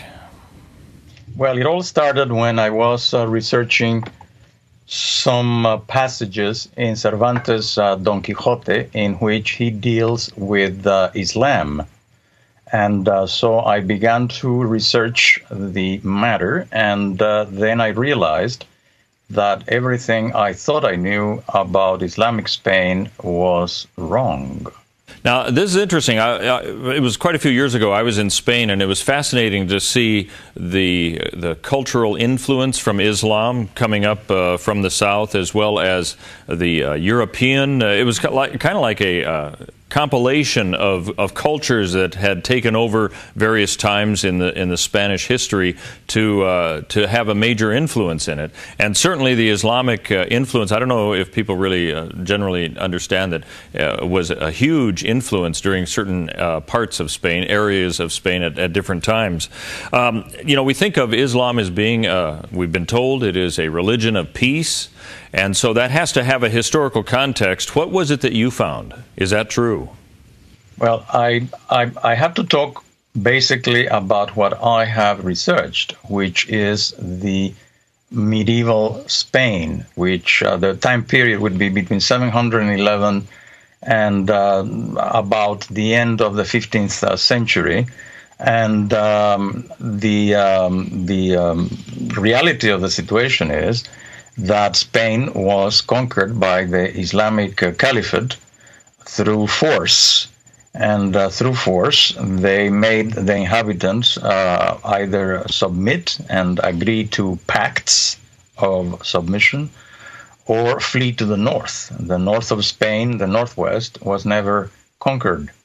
And it's from that northwest that the movement to recover the land for Christianity, the so-called Reconquista, began. And eventually it did defeat the Muslim invaders and reconquered the land for Christianity. When Islam conquered Spain, it was a Christian land. Was this kind of a back and forth battle between Christianity and Islam from during that period that you were talking about? Yes, it was a back and forth state of war. Sometimes there was peace. Sometimes there were alliances between Muslim forces and Christian forces against other Muslim forces or other Christian forces, which is not unusual in conquests. If you look, for example, at the Spanish conquest of the Americas, you can see that the Spanish conquerors ally themselves frequently with certain Indian nations against other dominant Indian nations. That happened, for example, in Mexico, where the Mexica, or the so-called Aztecs, had a big empire, and they controlled many other Indian nations. Well, those Indian nations saw their opportunity when the Spaniards arrived, and they allied themselves with the Spaniards to defeat what they considered their oppressors, the Mexica or Aztecs. And there were also great, phenomenal interaction between the Indian cultures and the Spanish cultures. And in Latin America today, you can see the effects of that cultural interaction. Look, cultural interaction, if you look for it, exists in many situations in which there have been conquered and they have been conquerors. Even in the Spanish South, you can see how the presence of slavery impacted the culture of the South. The thing is that we are within it and we don't notice it. We go to Spain and we notice, oh wow, look at the presence of Islam. But if you look at the United States, you will also see the presence of other cultures impacting ours, including cultures that have been made slaves. I mean, slaves were imported here, and yet they eventually had an impact, a cultural impact on the culture of our country. I don't have to enumerate the facts. So this happens in many other areas. We only notice it in Spain because it's not our country. Anyway. Some of the effects that you saw, getting back to kind of the topic of your book about medieval Spain, what was the impact of Islam in that region during that period? Well, the impact that one notices frequently is in the language. For example, about 6%, between 5 and 6% of the Spanish vocabulary is of Arabic origin. However, that is very little compared, for example, to the impact of the French conquest of England. You have about 30% of the words that we are using in English come from French. And that is the result of the Norman conquest of England in 1066. The Normans, of course, were culturally French and linguistically dominated England for quite a long time. So that impacted England, but the impact was much greater than in Spain. About 30%, I repeat, of the vocabulary in English comes from French. In Spanish, it was much less, about 6%, between 5 and 6% of the vocabulary comes from Arabic. There are some elements of architecture that can be detected in southern Spain, but even the architecture itself, curiously enough, much of that architecture is actually based on pre-Islamic architecture. For example, the horseshoe arch, which is so characteristic of presumably Islamic architecture, is not Islamic. It was something that existed there in Spain before Islam arrived. It was characteristic of Visigoth architecture, and in fact, it was derived from the arches in the Christian Roman Empire. So even before that, that type of arch existed in Christian lands. But of course, people don't know that. You have to ask a specialist about these things. Yeah. Elaborate a little bit about the social impact of Islam. Was that, I mean, you think of a conquering people as perhaps being not necessarily the friendliest towards the locals, so to speak. What was the impact when Islam would move into an area like Spain? Well, it would depend on how the inhabitants reacted. If they submitted without a fight, then they were given the chance to live in a state of submission as dhimis, that is the word used by Islamic legislators and Islamic authorities to refer to the Christians and Jews under Islamic domination who had submitted to Islam.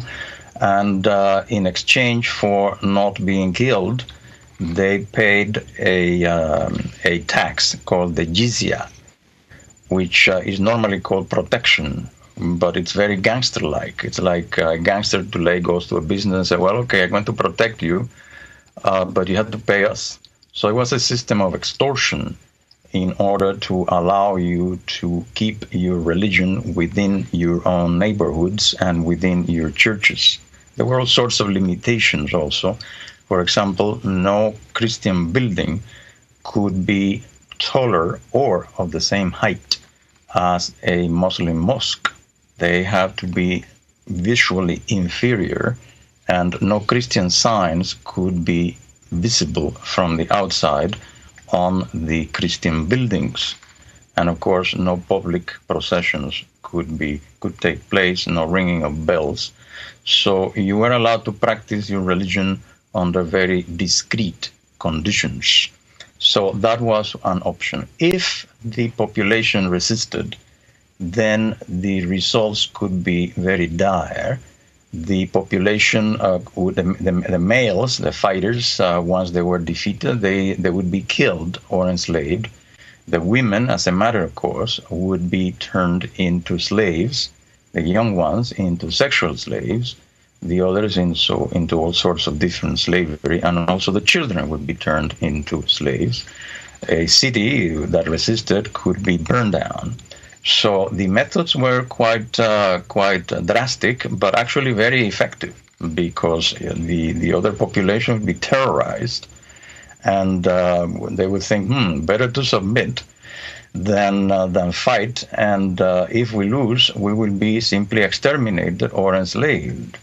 So those were the two choices that were given to the population of Spain, and many submitted and agreed to engage in this sort of pact with the invaders, especially many of the nobles and the higher church authorities and so forth. Yeah. Others fled to the north. So that's what happened. So it was almost like submit or you'll feel the consequences. It's not exactly falling in line with that peaceable concept we have of Islam, of coexistence. It doesn't sound like that was allowed at all. Well, there was coexistence, but under conditions. Under the rules, yeah. I mean, if you compare that coexistence, for example, with the situation of, say, blacks in the South before the civil rights movement, I mean, blacks are infinitely much better than Christians or Jews had it in Spain, and yet we think that situation was intolerable. Whereas when we think of that, we are told, well, it was nice, they could coexist there, blah, blah, blah. Nonsense. That wasn't the case.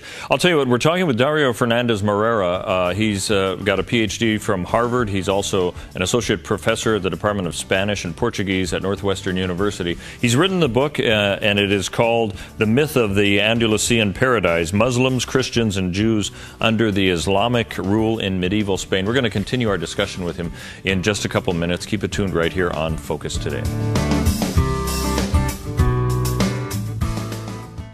I'm Paulina Leiser, producer of Focus Today. Thank you for watching this video, and make sure to check our other videos at thedav.us.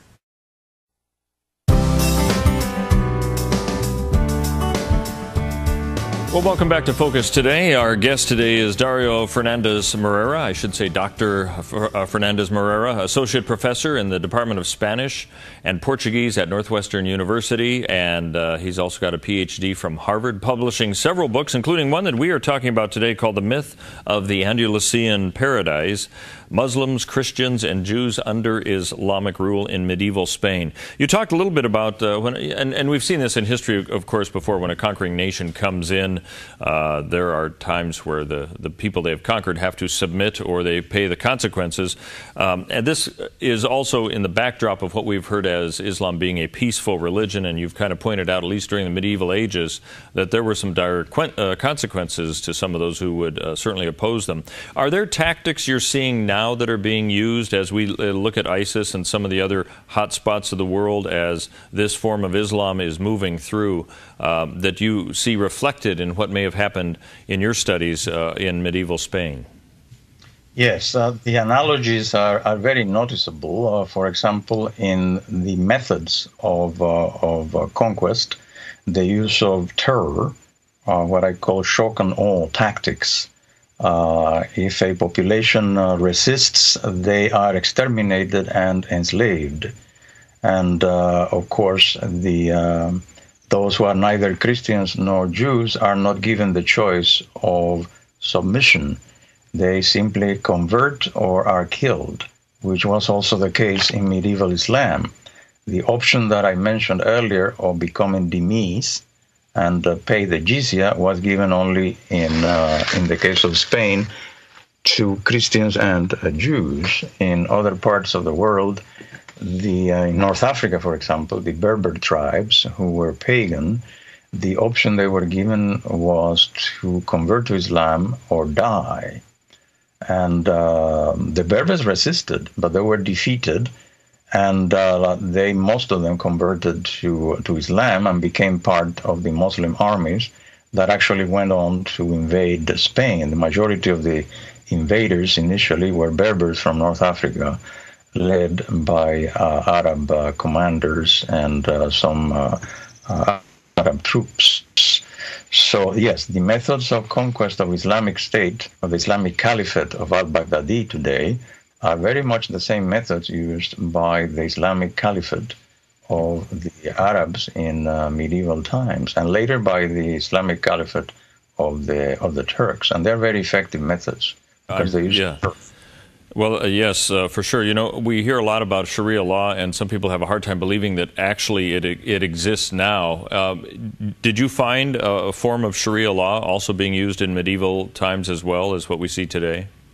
Well, Sharia law was fundamental to medieval Islam. You cannot differentiate between the law and the religion in Islam. The two are the same. In Western civilization, we distinguish between civil law and religious law. For example, the Catholic Church has something called canon law, which is how it rules itself, and it's different. That's not applied to the civilian population.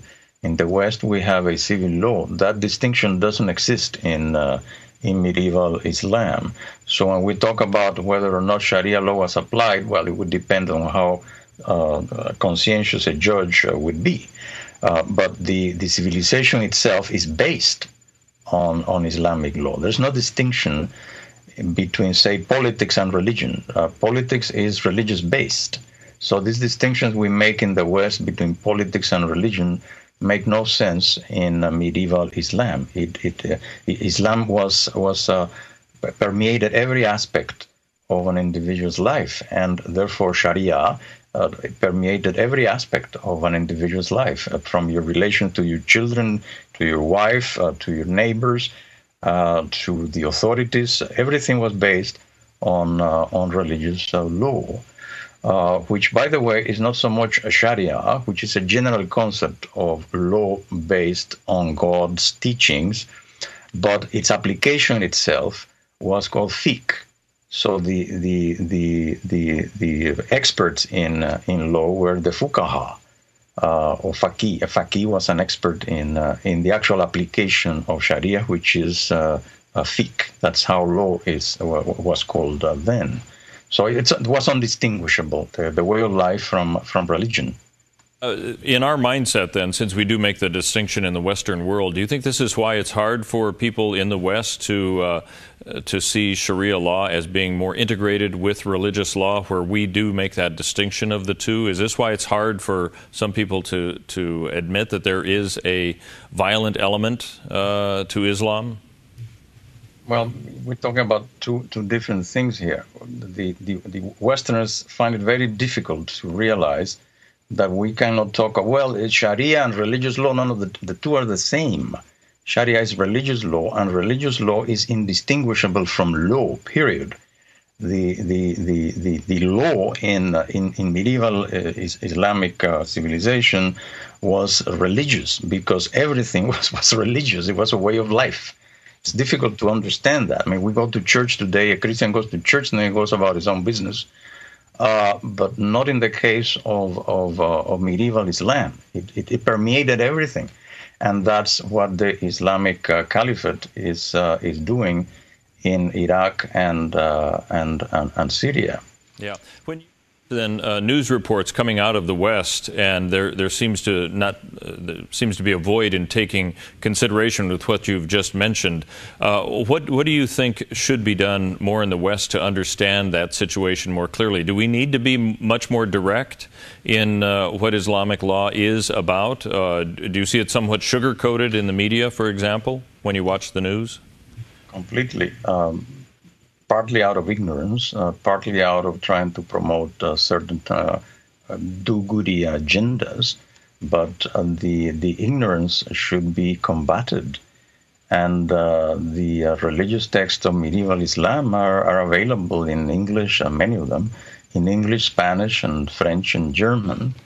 Some of them are not available in English, some of them are available in French, so that has posed an obstacle to the understanding of it, but there is also an intentional effort to gloss over the actual facts of medieval Islamic law and how that actually correlates with the way the Islamic Caliphate in Iraq and Syria is acting. Those people there are very knowledgeable about medieval Islamic law. I mean, some experts on Islam say no, they don't know what they're talking about.